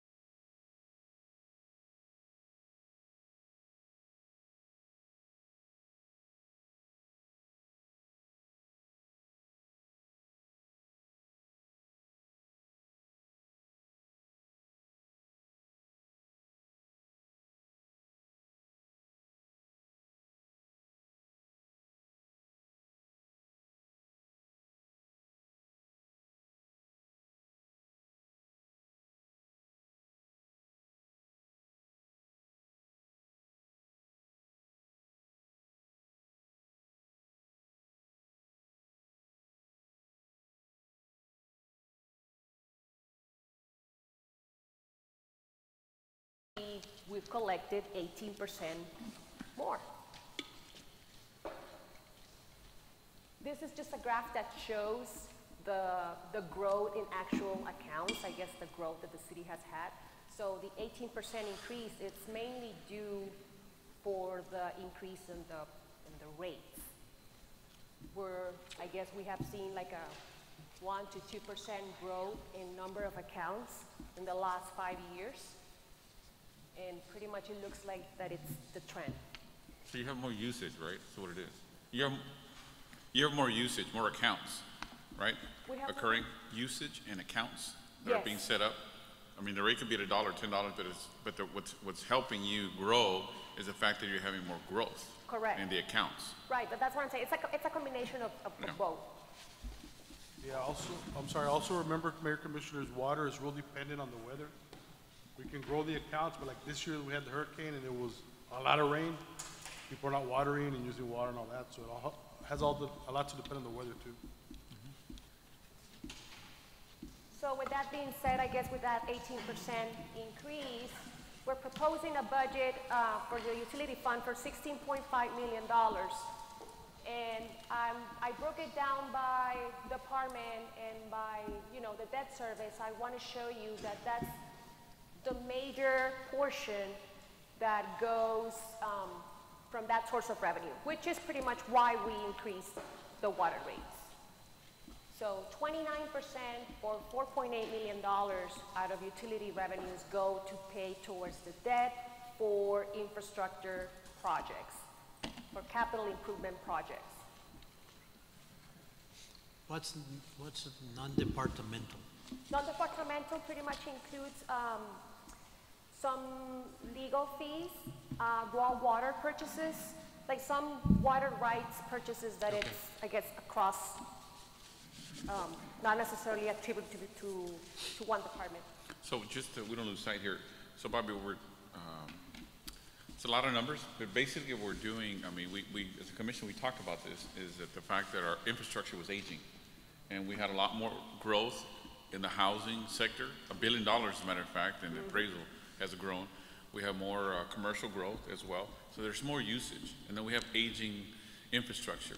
So you guys took a proactive way to do this rather than having things break down as had been previously been done. Now you guys are being proactive and planning for today and tomorrow. Correct. So the two main ones, what were the two projects that we went after? We've got the south and north projects, the red, I have a the new slide. lift stations and the new infrastructure that's being put in. And that's just real quick, and before, that's what people have a little bit, be aware of. A lot of it, we're getting rid of lift stations. Where they're moving more to a gravity. Every lift station, if I'm not mistaken, I think we were averaging like $200,000 in maintenance per lift station, something like that, right? Somewhere along. Somewhere in that neighborhood. So if we lose 5 lift stations, we just saved $1 million A year. So a lot of that's not even projected in these numbers yet, right? Correct. So we're gonna see a big difference. Once we do the new infrastructure, that's already gonna get started probably within the next 4 or 5 months. So just eliminating the lift stations, and I don't wanna put our utility guy on point or anything because he's too new. But, Don't scare him off yet. Don't scare him off yet. But yeah, so we're gonna be seeing I think if I'm not mistaken, it was like 7 lift stations we're gonna be eliminating. And we're building like 2 more, but they're gonna be like Cadillac lift stations. So yeah, we're putting the money into it, but in the overall, just with the elimination of those lift stations, they'll probably pay for themselves for those projects that we've got going on because I think we financed them, for 20 years? Yes, sir. That's for 20 years. Also, Commission, Mayor, remember, other than supporting our own population right now, we still have the ETJ we're trying to plan for also. We're trying to get capacity in the water plant, capacity at the sewer plant. And all this is gonna lead to opening up the ETJ and making it better for the city. For future, yeah. Yeah, but I just wanted to bring that up because those numbers aren't even projected here, guys. I mean, so it's gonna be, we'll be eliminating some of the debt just with our savings. Carl, I just want to make sure you told the public why did you go up in your water rates? This is why. You're Yes. doing it for a reason. You're not Correct. doing it because they were low. No. You're doing it because we have need, we have growth, we want to fix problems now and prepare for the future, and all this is addressing those things, so it's a proactive measure you're doing, and it's well within our number one, our right to do it, but we're doing it for their betterment. Yes, no, And people, it's like, what, $20 million of infrastructure we're putting in at the north, the 30. south? The- Or the 30? 37 Because we're doing million a is the reservoir total. also. Here's the next slide. There we go. and I'll go into detail into that. Yeah, so hold on, Carla, before you get into that, like the mayor said, he wants the public to know, and I think it is important to stress that all the money that was raised in the sewer and water rates that went up went towards debt. It didn't go to give salary, it didn't go to the operations, it went towards debt. I think people forget, that everything has a cost, and the residents, take for granted, I guess, all the services that we provide. Water and sewer is one of them. But me, for example, as me that I'm inside the city of Pharr, I see what it takes and the cost that it takes to maintain the quality of water and sewer that we have. And we just try to keep improving it, but it costs money. So this is what we're doing. So part of those $4.8 million that we are budgeted for next year includes already the issuance of debt that we just approved. And we're about to close actually by the end of September. And this is $13.8 million for water projects through Texas Water Development Board, and for sewer, $18 million. Now, since we got loan forgiveness for each one of them, we actually got $4 million additional, granted by the Texas Water Development Board for the water projects, and 1.6 for the sewer. So the total cost is actually 17 plus the $19 million in sewer. Yeah, so And I Carla, have I wanna, here- yeah, I just wanna make that clarification. We're not doing 13 million and 18 million in projects. We're doing 17 million and $20 million in projects. This is just, the previous slide was just what we had to allocate to fund the projects minus the loan forgiveness. Correct. So the total cost of the total investment that the city is going to do It's the 17 plus the $19 million. But, you know, the staff and we applied to the Texas Water Development Board to get some help and of course to reduce the debt and to make the debt service less. And we were, you know, we were lucky that we got $5.6 million pretty much awarded. Yeah, well, I think luck is a good word to use, but they look at also your financing, they look at your health of your city, right? That's what Yes, they sir. do, right? Yes, So sir. the better financial standings you have, the better award probability you're gonna get. Correct. And my understanding in speaking to their leadership was, this is a pretty big grant that they actually have ever done. It's pretty big, given the size of our city. And so I don't want to minimize the fact that it's a great grant, but it's a reflection of the fact that you guys are balancing your books and you have a good credit rating, that was a major contributor to it, for them believing in the fact that we could pay it back, and that's why they give you such a good grant. Yes, sir. Yeah, Yeah, I go think on the $4 million one, if I remember correctly, it was somewhere between 11% and 30% loan forgiveness, and we scored about a 28 or 29. Yep. So we did very well.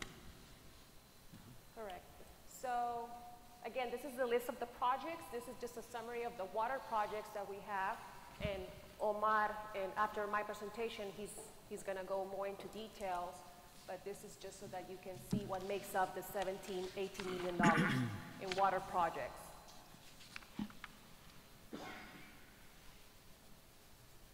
And this is the other $19.8 million in sewer projects, including the lift station replacement, oxidation repairs, and obviously upgrades. So like the Commissioner Carrillo said, the south side is one of our bigger projects. That's the first one, the $6 million. That's going to eliminate, I think, 3 lift stations and add about 2 miles of new sewer lines. Any questions so far about these projects? No? Okay. Oh, did you, just, are these the ones, Omar? These are the ones PSJ is helping us with? Yes, PSJ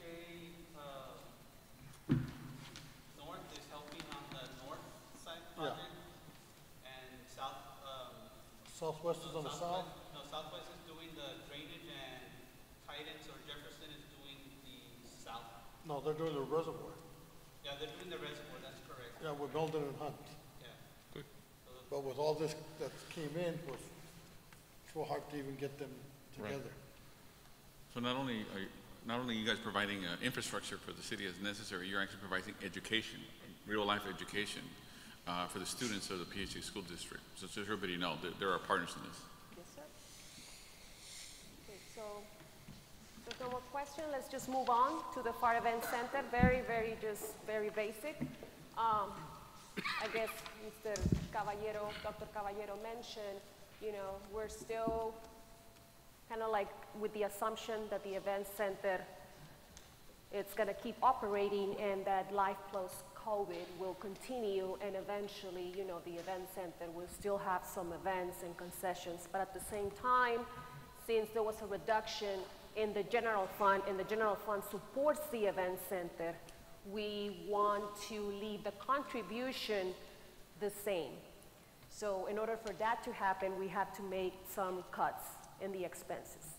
So we're doing an overall reduction of 20% in their supplies, inventory, pretty much assuming that we're gonna have less events than last year. Wiley, any comments for the event center? Yeah, I mean, I know Commissioner Caballero had a question on this one, but I guess I want to make sure we're all on the same page, that just because things didn't happen this year, like parks programs, event center was shut down, we still had expenses. They're not going to be zero. We still have to pay staff, we still have to have the lights on, we still have to buy inventory and all that stuff, so there's still an expense there. Correct. And as a city, you're doing a lot of in-kind assistance to school district and government agencies and Yes, sir. So TxDOT, all these people that are coming through there indirectly also, either they're a partner or they're helping out the city of Pharr in other ways. You use that event, the nonprofits as well use it for discounted rates, so there's a lot of goodwill community stuff you're doing. Sure. Yes, sir. So I think last count, Gary, where's Gary? He left. Oh, he left. Last count, I think I had him do a count in the last 5 years. done in kind to school districts, to other nonprofit entities, using the event center, donations, stuff like that. We're over about $2.5 million that we've done to them. Which is good for the city. I mean, it costs us to run it. It's a negative revenue stream for us, but it's goodwill towards the community, and it promotes the city. Just in roadway infrastructure, when we've had TxDOT, we've had some other FEMA and some other people come through. When we've had conferences also here with intergovernment relationships meetings, all those feed into those kind of committees and funding. So to me, a $2 million expenditure versus what you've achieved almost $500 million in investment to the city of Pharr, it's a good return on investment. The interchange and the loop and everything else, yes, sir. It pays off. Okay. So moving on, one of the other funds and departments that the city has, of course, Tierra del Sol, our golf course. This one pretty much had no change also from last year to this year. Operations pretty much stayed the same. We're only proposing a cut of a vacancy of a part-timer, which pretty much was been vacant for like what, a year almost? Yeah. So that's pretty much the only change. So we translate pretty much to a decrease in $42,000. Everything else stays the same. You know, the golf course is still operating, and we're still assuming the same budget.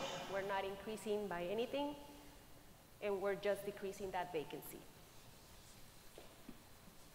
So overall, $1.3 to $1.4 million is what it costs to run the golf course, with a contribution from the city of Pharr of $529,000. Okay, this is the fun part, debt service. If there's no more questions about the particular funds, general fund, utility fund, I would like to go into like a summary of what the city has invested, but at the same time, like we were talking about with the water rates, you know, everything costs money. So the more projects, the more infrastructure, the more parks, the more everything that the city has, obviously everything has a cost. So the city has to incur debt in order to fund and to be able to afford those projects. So in a snapshot, by the end of 1920, the city would have an obligation of $159 million in debt. This includes pretty much short-term and long-term debt. And as you notice, I break it down into 1 to 7 years and 8 to 30 years, because the longer debt that we have is up to 30 years. That utility graph of $64.1 million includes the $18 and the $13 million that we just issued and for the projects that we just summarized for the water and the sewer. So that's already accounted there. Now, you're also physically responsible because, you know, we have to spend money to make money, and all companies have debt, but it's how much debt or what you're paying for the debt service. What was the interest that you were able to obtain for those loans, for those bonds? For the Texas Water Development Board, we actually got an average of 0.2%. So 0.2%. Yes, 0.2. So it's close to zero. So it was a very, very good deal.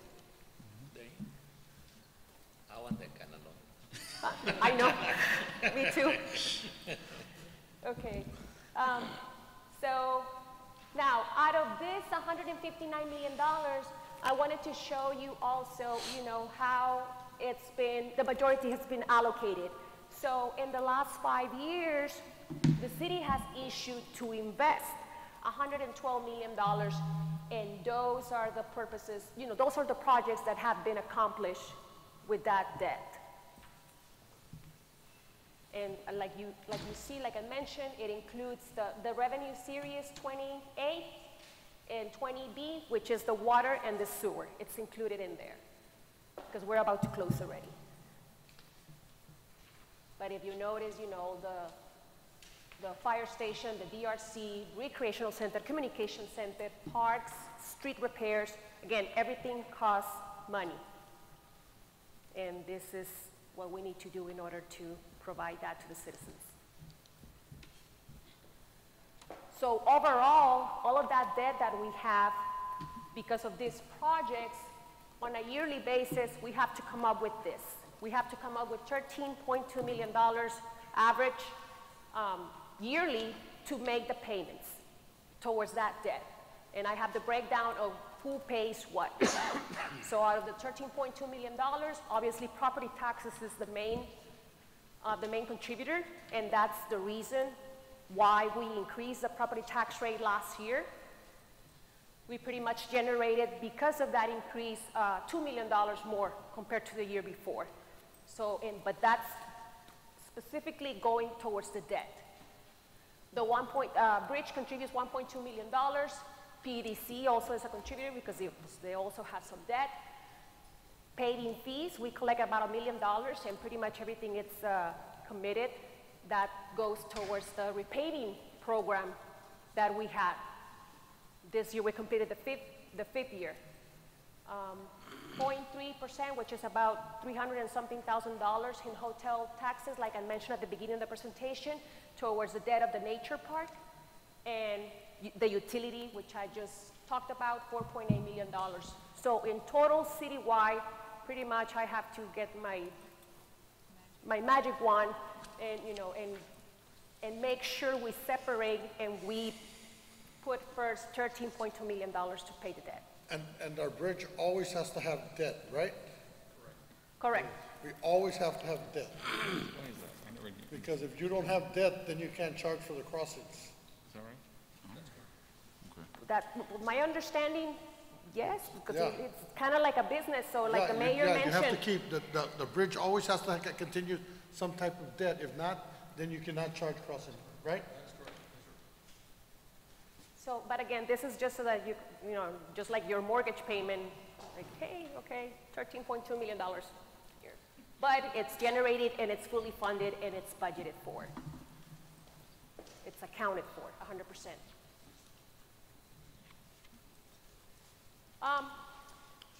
Just to mention the tax increment reinvestment zones, tiers 1 and 2. This is just for you to have an idea to see how much it has grown. This is tiers number 1. We've actually increased from last year to this year a 33% increase in base value, which is pretty big.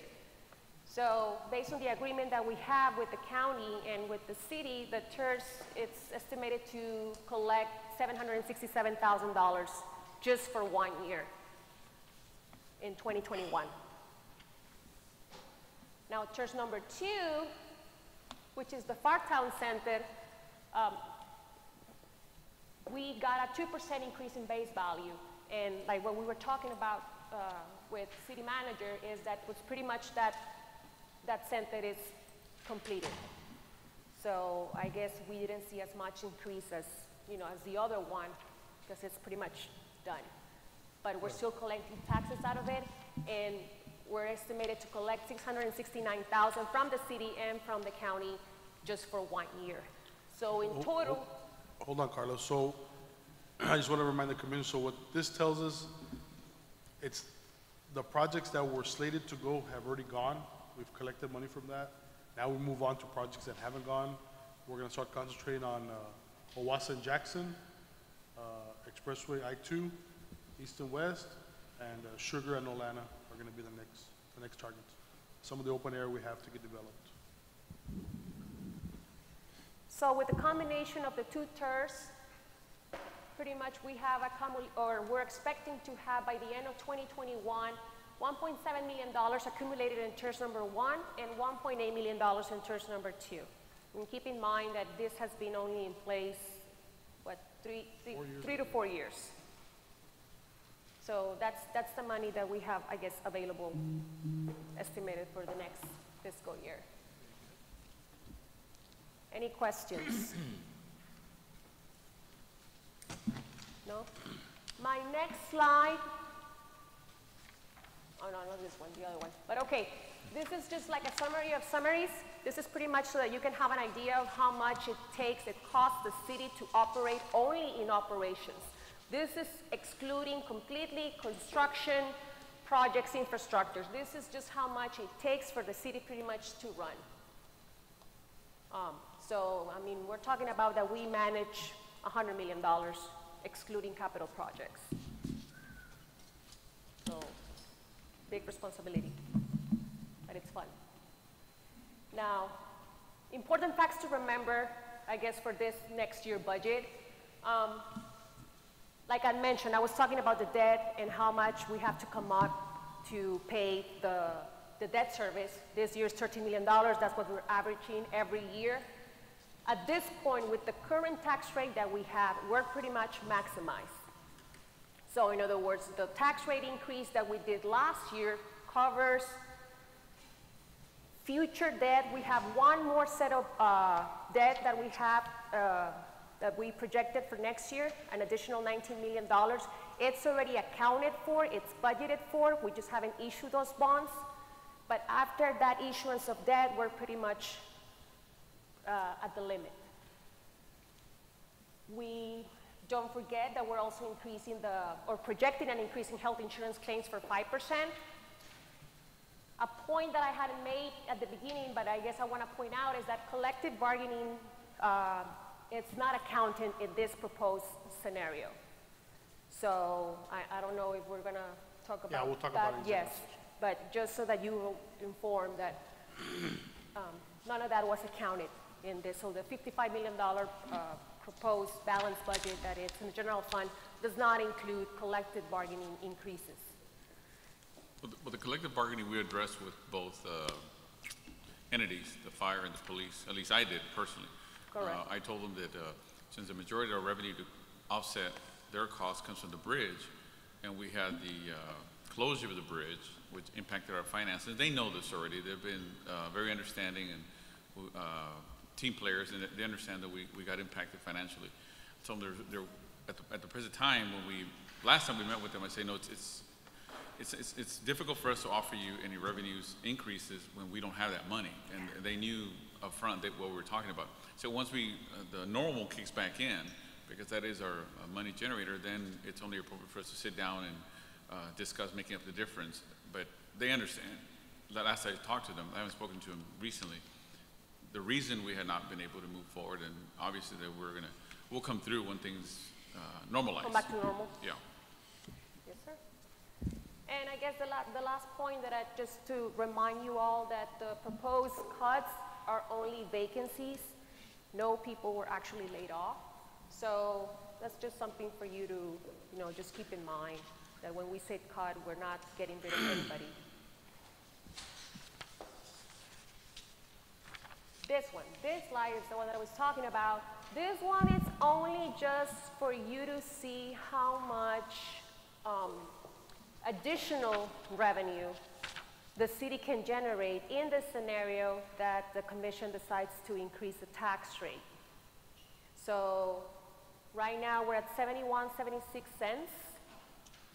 So if we raised it up by 1 cent, it'll give us approximately $1.2 million a year, which can be used either for operations in the general fund on a yearly basis or to issue debt. So I have here, I'm just showing here the scenarios as to how much it will give us additional, like property tax additional revenue per year, and how much it would translate into new debt in the case that the city is in need of more projects and we need to come up with more funding. Again, my job is to kind of like give you options as to if there's any plans, if there's any funding needed, this is the way we do it. The 74.92 cent rate, I don't know if you remember, and I mentioned at the beginning, last year, and that's also the reason, one of the reasons why we raised property taxes, is that now we have limited the increase in the tax rate, so now we can only increase it up to 3.5%. Before it used to be 8%. Now we can only raise it up to 3.5. So that 0.7492 cent tax rate that we have, it's pretty much up to the limit that we can increase the tax rate without going to the voters' approval. So the city has the liberty pretty much to go up to that and get an additional $1.6 million a year, either for operations or to issue $22 million in debt.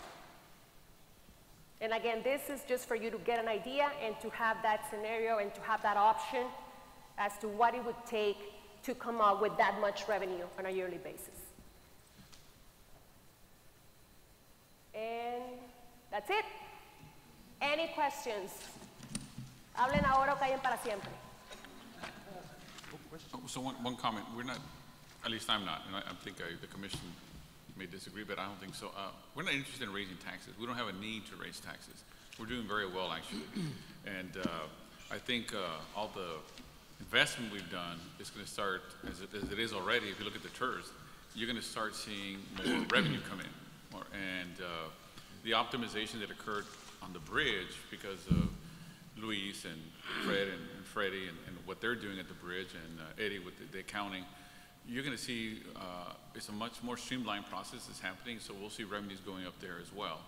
And so there's unaccounted revenues that haven't been quite forecasted. Correct. I understand that, but I think what I'm seeing in the big picture when I look at the balance sheets and the cash flows that are coming through, I think I know we don't need to raise taxes. And second of all, as a matter of fact, we're interested in the next 12 months looking at it, actually going back if need be. If our cash flows are what I think they're going to be, we want to be able to go back if possible. So I don't know if the commission has a different opinion, but that's the way I saw it. It was a temporary move until the housing and everything caught up, and then, you know, it's unfortunate we got hit by COVID-19, right? But regardless, it looks like it's coming around. Yes. And so the housing market hasn't slowed either. And I think our sales tax have remained relatively stable. So I'm very optimistic that we're likely the next year, hopefully 12 months from now, that we'll be able to address the taxes again. Yes, no, and just for clarification, I guess this slide, we're not even proposing to raise taxes. This is just to give you an idea on how much it would generate in the case that you're even considering. But we're not proposing increasing tax rates at all. Great. Just in case we want to give you more money so you can have it. What? Just in case you can have more money. For my raise. Yes. Having a kitty. Okay, so if you have no further questions, then I'm done with my presentation, and I hope I didn't bore you to death, and I hope it made sense, and thank you very much, and we'll look forward to balancing and adopting the budget. Wonderful, thank you. Thank you.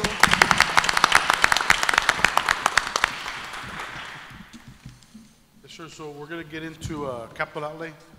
Capital outlay shouldn't be too long. Omar?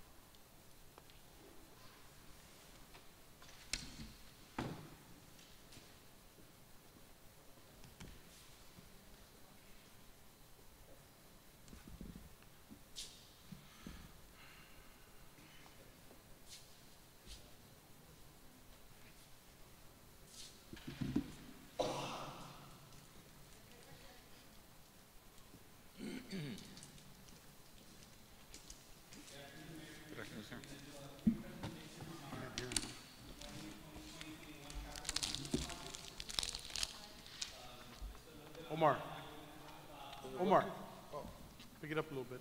Just raise it up. Hi.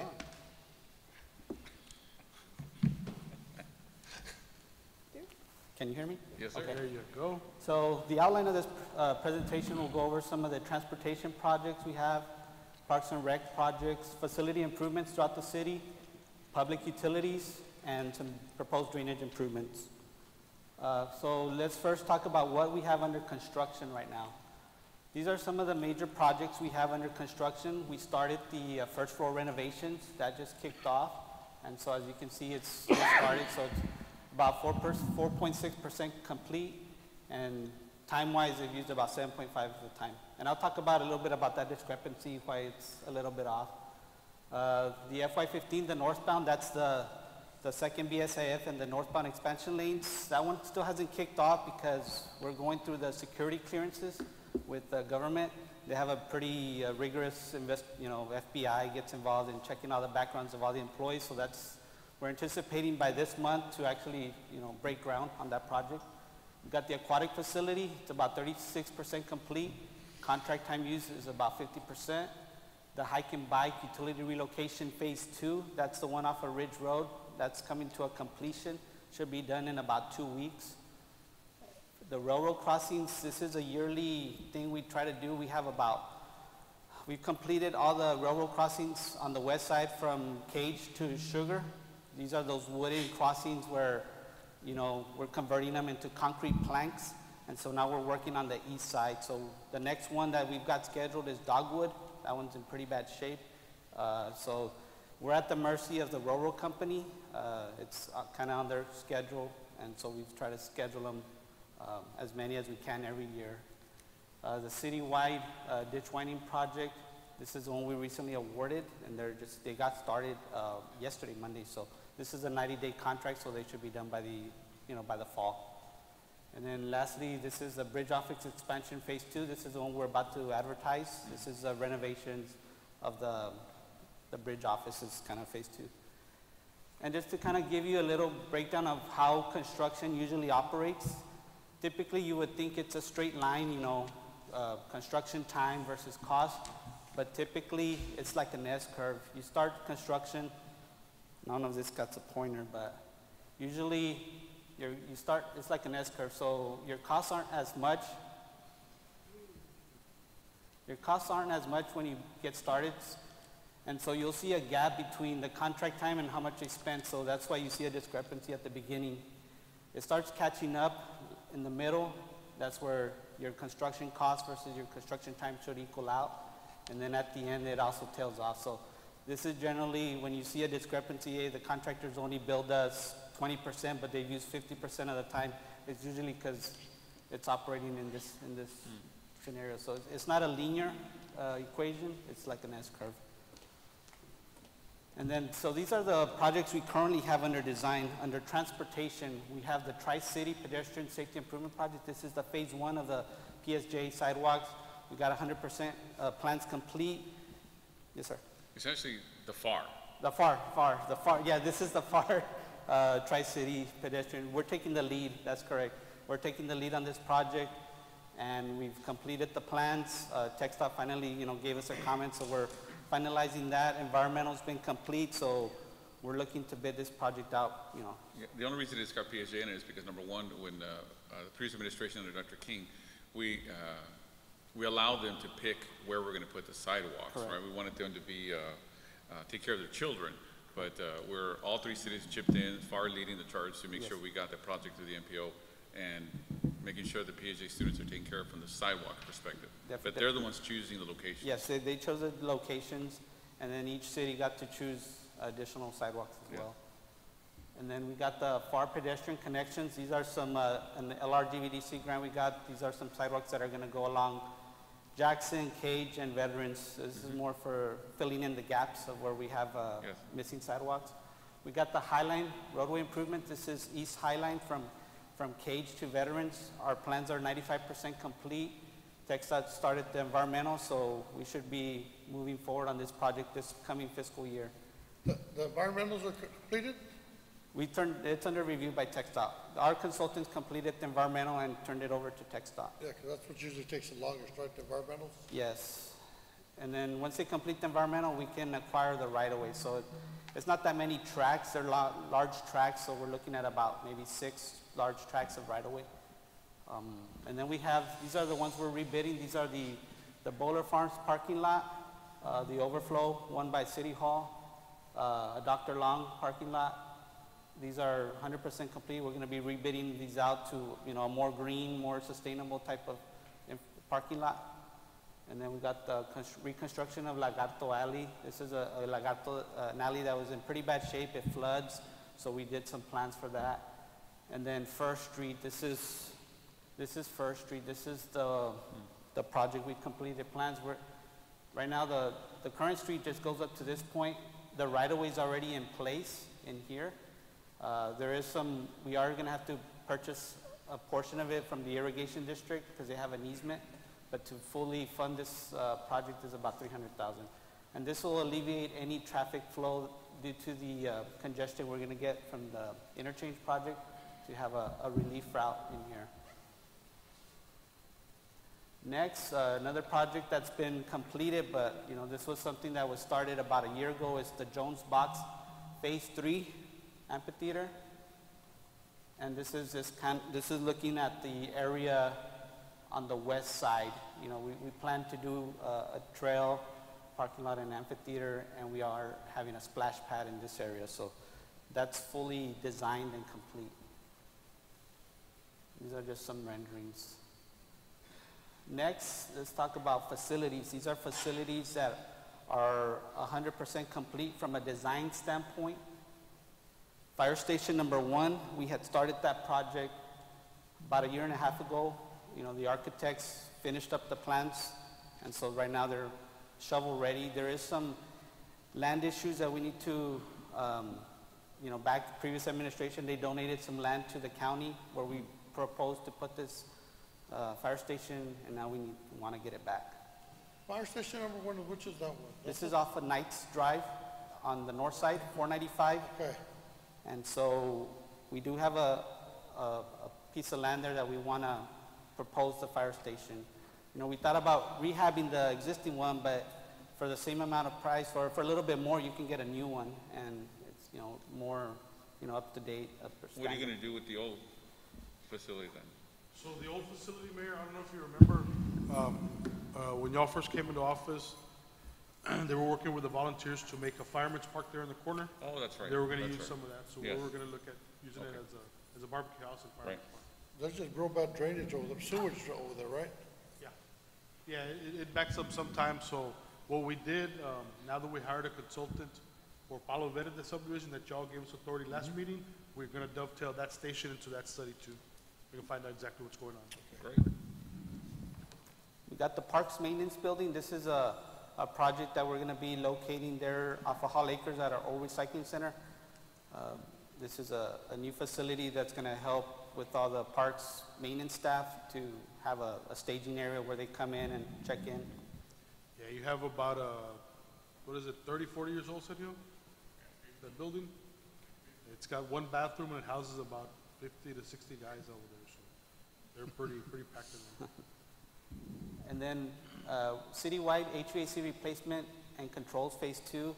This will we're going to wait. We have some consultants doing a citywide building assessment, looking at all our ACs and stuff. Last year we did the PD and library. We didn't get to do golf, bridge. And so the idea is to optimize our buildings with controls, smart controls, to be able to lower the temperature when you're not using it and optimize this. So this is a phase 2. I believe we're going to wait till the results of this building assessment to see if we need to move forward with this. Sure. And then the Northside Community Center or Event Center. This is the project location off of Nolana. This is a new project endeavor we're looking at. It said EDA grant on it? EDA. Yes, sir. Yes, sir. We got, I believe it was $4 million in EDA money, and the rest of it is going to be 3.5 of city funds. So is this the one next to the golf, the soccer place? Soccer. Yes, sir. Correct. Next to Golazo. I mean, not Golazo, I think it was Plaza Sports Center. Didn't you get 5 million from EDA? From EDA, I thought it was Is 4. EDA, no, it's the Lucio deal, isn't it? Isn't this the Lucio funding? No, this is I believe it was EDA funding. I'm not sure if there's additional money coming in. Yeah, because I think one of the things I know this is, so this is the one, Senator Lucio, on last session, he was able to help us acquire a $5 million grant to help us offset this cost. Yes, sir. This is it. This is the Yeah, one that we okay. had to fast track it to meet the grant obligations by. Yes, we have to break January. ground. Yes, sir. So these are just some preliminary renderings of this. There's also a garden and amphitheater. So this is the area. As you come in, there's going to be some scenic type of garden, an amphitheater, and then the building. So it's a good layout, and I'm looking forward to that project. Some of the we're going to talk about the bridge projects. I know Carla talked about some of these already. This is the FY16 DAP project. This is the one we're finally closing on the agreements, the DA, the donations acceptance agreement that the government's finally completing. This is overall, you combine those three projects, the dock, the dry dock, the cold dock, and the ag lab, it's about 29 million. Out of that, our contribution is 13 million, and Fed and state is 16 million. So we're getting about $16 million in grant money. We got the truck staging area. That one just kicked off last month. We agreed on the layout, and so we're working on the design on the truck staging area. Our contribution to that is 3.5, and we're getting 4 million from TxDOT. And then lastly, the CT pad lane. This is a new project we just kicked off probably in June with some consultants, and we'll get into that. This is to bring in some CT pad certified trucks through our existing lanes here that these aren't being used. So the idea is to utilize this infrastructure to come in through here and push these trucks out to the new BSIF. So we should be wrapping up this project from a standpoint of design at the end of the month, and then either we go out for bids or work with existing contractors on this project. And then these are potential projects for 2020, 2021. These aren't projects that haven't been designed, but could be something to consider. On the transportation side, we got 3 projects. We got Raiders Drive, South Sugar Road, and Ramos Street. And we'll go through each one of these. And these are the costs. You're looking at about $800,000 for Raiders Drive extension, about $1.2 million for South Sugar Road, and Ramos Street looking at about $250,000. So first, this is the road construction for Raiders Drive. As you can see, we have this right-of-way in here, and this will connect from, I believe it's Nolana, Eldora to Sioux Road. It's just another north-south connector. South Sugar Road, this is over here from Highline to Military. I think that's one of the roads that would help us take the trucks away from Jackson Road so that they don't go by that school. And they go through that road and alleviate the problem that we're having with those trucks going through Jackson. And then lastly, this is a roadway that we have the right-of-way, and back when this subdivision was built, the road was never built. So what you see in green and yellow is right-of-way that's in place, but the road never got built out. So I know we have some residents that live in here that have to travel through a dirt road, and it's an actual street right-of-way, City of Pharr right-of-way. So this is a project we're looking at completing, building this road. Yeah, those residents have been complaining since we got elected 4 years ago. And so we also have the right-of-way here to punch out to Hall Acres. So all this, technically we can build a road. And so this is about $250,000. Is that just county standards, or are you doing curb and gutter? What are you doing? Yeah, we're looking at doing curb and gutter because there's already some inlets and storm drainage systems, so we would do a curb and gutter with inlet system in here. That's good. Good. And then facility improvements. These are some of the projects we're looking at. The gun range, I think we're looking to scale that back and build just match what's existing to the new area with the intention of, in the future, be able to build it out to how we want the full gun range to be. I think that's the idea, given the funding. I know there's been discussions that the old Texan Hotel is up for sale. That's the one there by downtown, so that's budget about $900,000. And then 80 acres of land purchase on Owasso Road, about $13 million. So these are just some of the potential ideas for next year. The gun range, Chief, have you been brought up to speed on the gun range? Yeah, well, I guess we've got to talk because we're going to use, tap your revenue stream to help fund that. And I guess we need to revisit that to see how that can work out instead of it being on the city ledger, remember? Yeah. But the old Texan Hotel, wouldn't that be a EDC purchase? Yeah, it's the same money. I mean, we fund it. Yeah, it can be either one. I mean, EDC, it ultimately will go to EDC if we're gonna send it out or sell it to the end user. But the city usually takes the lead on buying it. We have more power than EDC to condemn and stuff like that, more resources. Yeah. But we just brought these up because these are areas that we had talked about that's in the next phase of development. So we're looking at having to control them, get them developed, and then send them to the end user. So Barrera's finally selling that? Yeah. He's willing, sure. Willing to sell, that's great. Yeah, but no, that, and it's already got a revenue. You just gotta give me the green light. Right. And then we'll talk a little bit more in detail. These are the utility projects, the ones we just got the loans for. On the water side, we got a transmission line that goes from the Expressway 83 tank to Eldora tank. And then we're gonna rehab the Expressway 83 tank rehab. That's already, we got the green light from the Texas Water Development Board. We're gonna paint it, repaint it, put a new logo, whatnot. So there is some upgrades we're gonna be doing. That's the only one that was pending, right? Yes. But we already have the design. All the other logos, three are everything, done. right? It's just Expressway tank is the last one that needs to be rehabbed.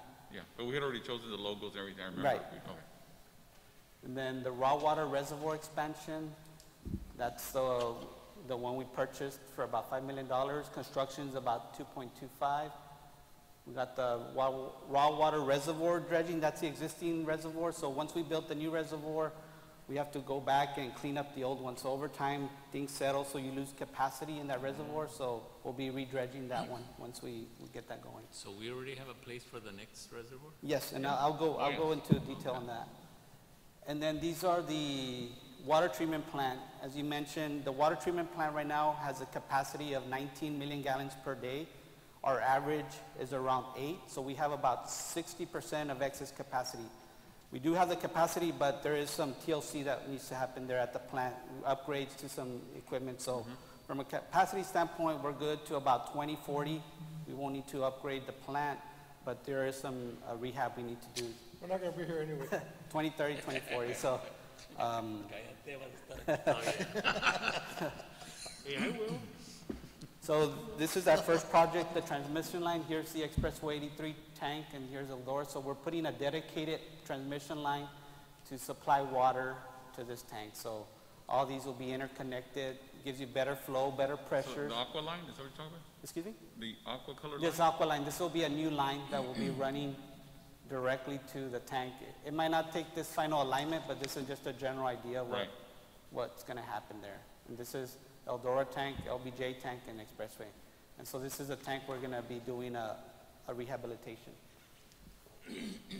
This is the reservoir. That's what you're asking about. This is the existing reservoir. We purchased this land. Could you just orient him to the streets and stuff so you understand? Akita Ridge Road. This is the HEB cages somewhere on this side. And so we purchased this property, and so it's right next to the existing, so that works in our favor because we'll have some redundancy. So we'll build this new one, we'll put all the water in here, empty this one out, and get back the capacity. We'll dredge this reservoir back, and then we'll have, this is a 70 million gallon, and we're gonna build an identical 70 million gallon tank. So that's approximately 10 to 12 days of storage. So if there was no water coming in, we'd have about 2 weeks of storage of water that we can supply the residents. That's good. So it gives us that flexibility. Which we don't ever want to test it. Yeah, we don't want to be, we never want to get in that situation, but if we do, we have that capacity. Now, briefly, just, I don't know if you know this, but if not widely, what are we doing with the front property facing Ridge?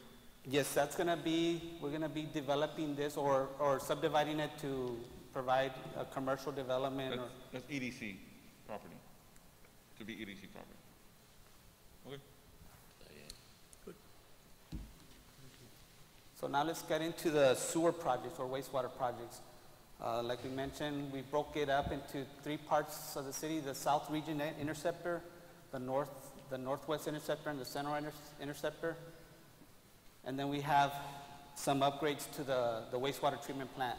On the wastewater treatment plant, our capacity is 8 MGD, and we're treating about 5, so we have about 40% excess capacity. So that one is not as much capacity as the water. So we're looking at maybe 10, 15 years before we need to start thinking about getting more capacity on the wastewater side. And so let's look at what we're doing in the north. Is these in green are lift stations we're going to be eliminating and converting it to a gravity system. This is Nolana. This is the Rudy's, the hotel area. So we're going to be rediverting this flow in this direction and eliminating this lift station. Like this lift station is so close to a residential area that it gives us problems to get in. The force main, might be going under the house. So it gives us a relief from a liability standpoint of making this a gravity system and not having to have a lift station in back of someone's house, going in there and dealing with these lift stations. And so we'll be running this main all the way down Eldora and coming down. And this is an existing 30-inch sanitary sewer system. We have plenty of capacity to bring this flow down to this area. So, like you mentioned, each lift station that you eliminate, that's about $100,000-$200,000 in maintenance a year from odors, chemicals, UVA, electricity. So this is going to be So those are 2 lift stations right there? that are going away, yes, these 2. And so it'll just be naturally flowing through gravity. In the central area, we're eliminating this lift station. This is Juarez. This is lift station number 1. We're going to be going gravity down Juarez Street to Kongpa. This is a big line, a 36-inch line that we're going to be tapping into. So this is the improvements in the central area. So we'll be eliminating this lift station.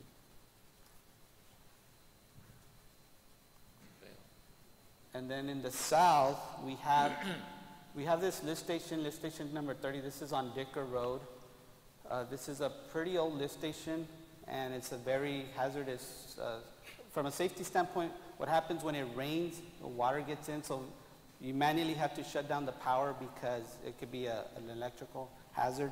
So what we're doing is we're building a brand new lift station right next to it, decommissioning it, and we're going to build a force main that's going to be pumping to this location on Thomas. And that's going to relieve this lift station of all this flow. And right now, you know how we have problems of overflows whenever power goes out, the lift station fills up, it can't pump, and so, it backs up into the street. So this project in itself is going to alleviate a lot of issues in the... So the lift station down here, was that serving all that area before? Yes, this lift To the station left? is actually serving all of South Pharr. Also, okay. Even so, we're going to be taking a lot of load off of this lift station. And to give you a perspective, this lift station is essentially just a small manhole with pumps. And so if it's serving all of South Pharr, can you imagine this? These pumps are on 24/7. And so doing this project, you're going to take off some of that flow, send it out here. What is that road? The one?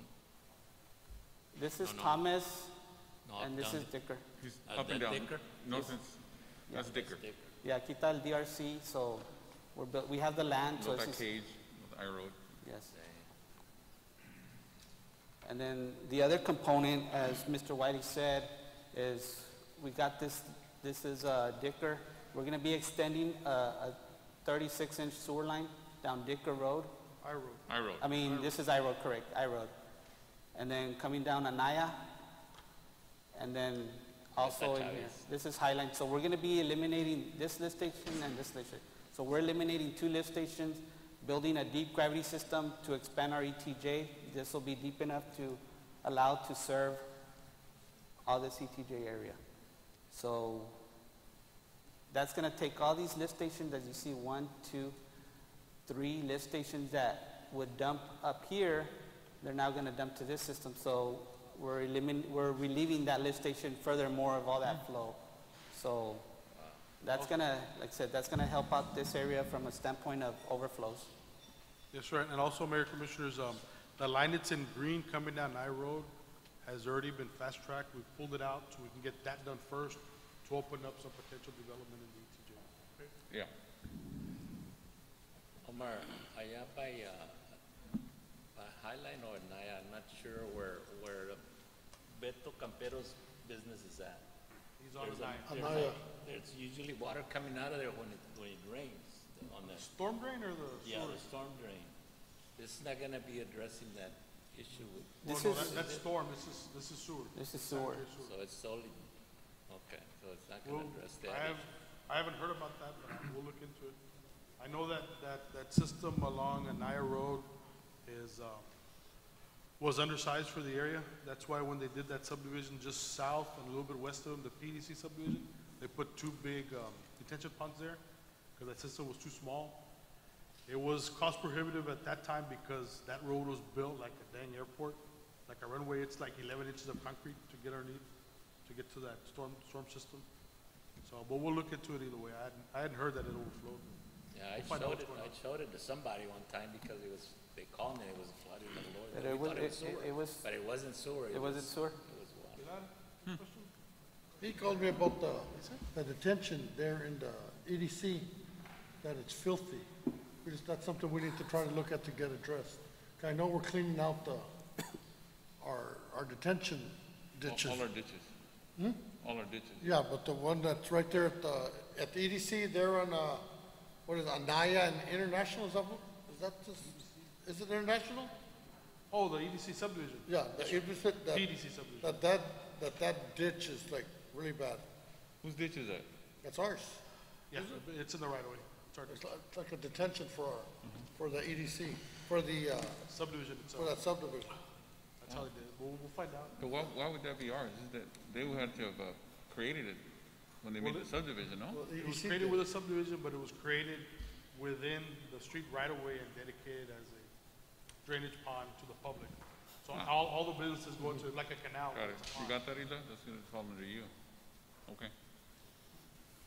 Well, we'll find out if it needs maintenance or not. And then lastly, we'll be talking about proposed drainage improvements. I know we had a workshop or a little presentation by a consultant, so that'll be completed at the end of the month, detailing in detail costs, types of projects, what kind of benefits we'll be getting, a detailed breakdown.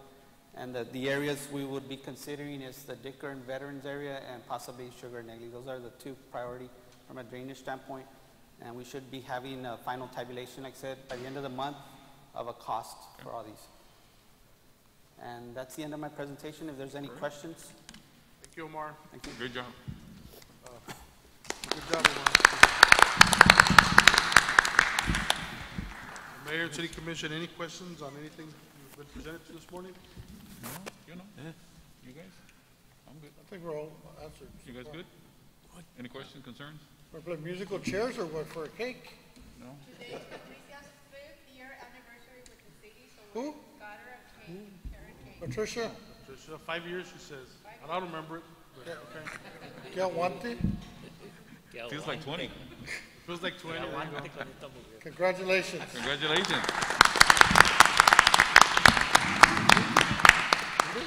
That means you got to share it, you can't take it home. ¿Y la dieta? I remember y'all said she wouldn't make it past 2, but I thought it was wrong.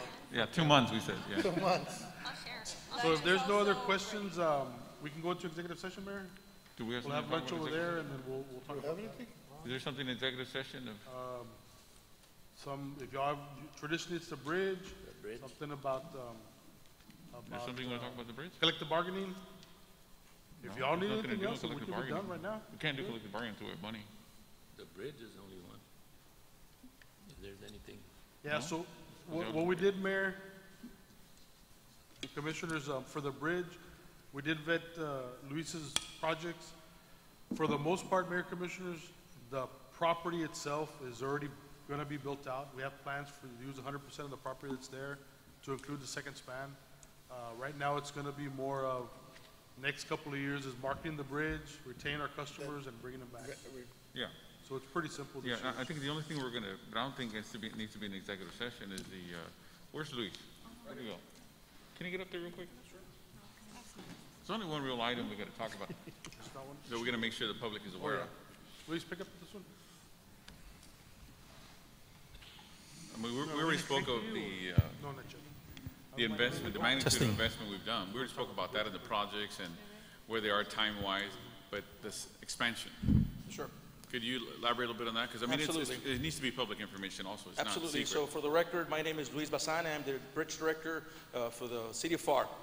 So one of the priority projects that came into existence middle of last year, around this time period last year, June, July timeframe, was the expansion of the bridge. My understanding is 5 years in, when the bridge was built back in 1994 and we started operations in November of 1994, 5 years in, we were supposed to do a second span, which consisted of 4 additional lanes. So what this project consists of is, again, 4 additional lanes spanning from Mexico to the U.S. or U.S. to Mexico, whichever way you want to see it, and it's 3.2 miles in length. So this will give us added capacity on this bridge. And what it'll do is it will allow us to completely separate different types of traffic. So currently, with the 4 lanes that we have, we've been able to dedicate specific lanes for fast certified cargo, for regular cargo, for empties, and even for car traffic. Now, the mayor pointed at something earlier, which was about the immigration problem we had back in 2019. So we were able to start prioritizing trade even more, giving us 40% more capacity inside the import lot because we're using a car lane to cross all the northbound empties. That being said, with the project, the way it is right now, we started with Mexico. The reason why we started with Mexico last year, October, November timeframe, with the engineers in Mexico was because Mexico has been known in the last 3 or 4 years to advance projects and get things off the ground, get to construction, and get them done in record time. The aduana in Reynosa that connects to the Pharr Bridge is a perfect example. It's a project that went from March 2017 to October 2018. $90 million that were put into that aduana. Never did we skip a beat. We always continued the operations, and we continued to move traffic forward. So taking those notes and having a base group at the federal level in Mexico with your federal entities, we decided that that was the best shot for us. So we started with the surveying, with the studies in Mexico, October, November timeframe. We're approaching phase 3 in Mexico. Back in January of this year, we started phase 1 with the U.S. engineers. So right now, we're at that point where they're talking to each other, and we have to come to an agreement on the design. Now, the good thing is that the engineers that built the bridge or designed the bridge and built it back in 1994 are the same engineers that are doing it this time around. And it's the same folks that were there. So at the end of the day, where we stand right now with the bridge is we're getting into the preliminary designs in Mexico, and we have the support from what we call in Spanish, el Grupo Base in Mexico. Also, because one of the things that we're trying to shoot for in Mexico is to get the funding for it. So there's a federal entity, it's a federal public works bank called Banobras, and they are going to be the ones to fund the project. As a matter of fact, yesterday we had another touch base meeting with the folks in Mexico. SST, being the counterpart for FHWA on the US side, is in full support. The foreign minister of Mexico, SARE, all the federal entities are in full support of this project, and the next step is to get us to funding. So that is where we stand right now, because on the US side, one of the things that we need to do is we need to have an amendment presidential permit. What does that mean? It means that basically, if we don't have that, we can't construct another span. So, as of last week, we discovered somewhat of a loophole. Why? Because we found out that a presidential permit was just awarded just recently, and it was awarded in record time from the time they submitted the application back in March to June of 2020. And we said to ourselves, well, are we missing something? Are we missing anything? Are we doing the right thing? Do we have the right people on board? And in getting in contact with the folks and having this kind of emergency meeting, we discovered that we could probably pave our own way. In other words, there is no process right now. Why?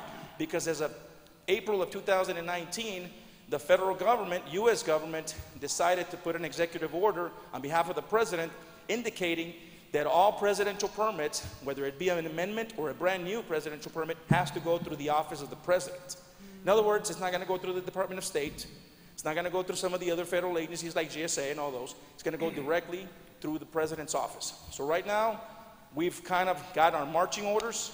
I know that the mayor was able to attend this meeting as well. And where we stand is we're going to kind of reposition ourselves, re-strategize to get us to the application process for that presidential permit from here to the end of this year, not fiscal year, but end of calendar year, to hopefully get us that application beginning of 2021, and hopefully get us that amendment way before we had scheduled, which was June of 2021. So that's where we stand right now. I mean, it's become a priority project. Aside from all the DAP projects that everybody already heard about, that is our #1 priority right now. Why? Because we are growing. Regardless of COVID, regardless of the immigration crisis, regardless of any other things that come our way, we are growing. If you look at our numbers, I mean, we had been poised to grow from 4 to 5% yearly, both imports and exports. Unfortunately, COVID-19 really did a number on us. Back in April, for example, we were estimating we were going to lose about 35 to 40% of our truck traffic. We only lost 13%. So then came May. We estimated about half of that. We only lost 7%. And then came June, and our numbers spiked up to 13%, both inbound and outbound. So what does that mean? That now in July, our numbers actually, regardless of what happened with the blockade in Mexico and the farmer strike, we still came out on top, 4.40%. So when you take into consideration where we're at right now in August, and we're over by the 10th of August, we're at about 1,000 trucks over from where we were last year, that's a good indicator. It's a good indicator for the future because, again, trade continues. And even though maquila operations and some other essential businesses in Mexico are running at maybe 50 to 60% capacity right now or are on standby because of COVID, you know, the growth and the numbers speak for themselves. So that's where we stand. So at the end of the day, we plan to have our application done by the end of this month, and we're going to submit in September. That's what we're going to do. That is the plan. What's the cost of the bridge? Once you calculate everything that we're putting into it, you're looking at about $100 million. Anywhere from $80 to $100 million, both sides. Can we get that signed before the president's election? Well, that's why we had that meeting on Friday. Biden's going to sign it, man. Obviously, we're commercial. We're one of the only commercials, are the only commercial right now. Correct. President Biden What will does it sign look it. like, Donna or El Sanduas ever getting that possibility? Or Well, it's like what kind of- anything. You know, when the federal government, and I'm speaking of CBP, when CBP introduced the DAP program, or the Donations Acceptance Program, it was intended to allow all these other bridges to get the infrastructure they needed. Because there was a study done on behalf of the federal government indicating that it would take the federal government up to 15, 20 years to enhance the infrastructure of the land ports of entry.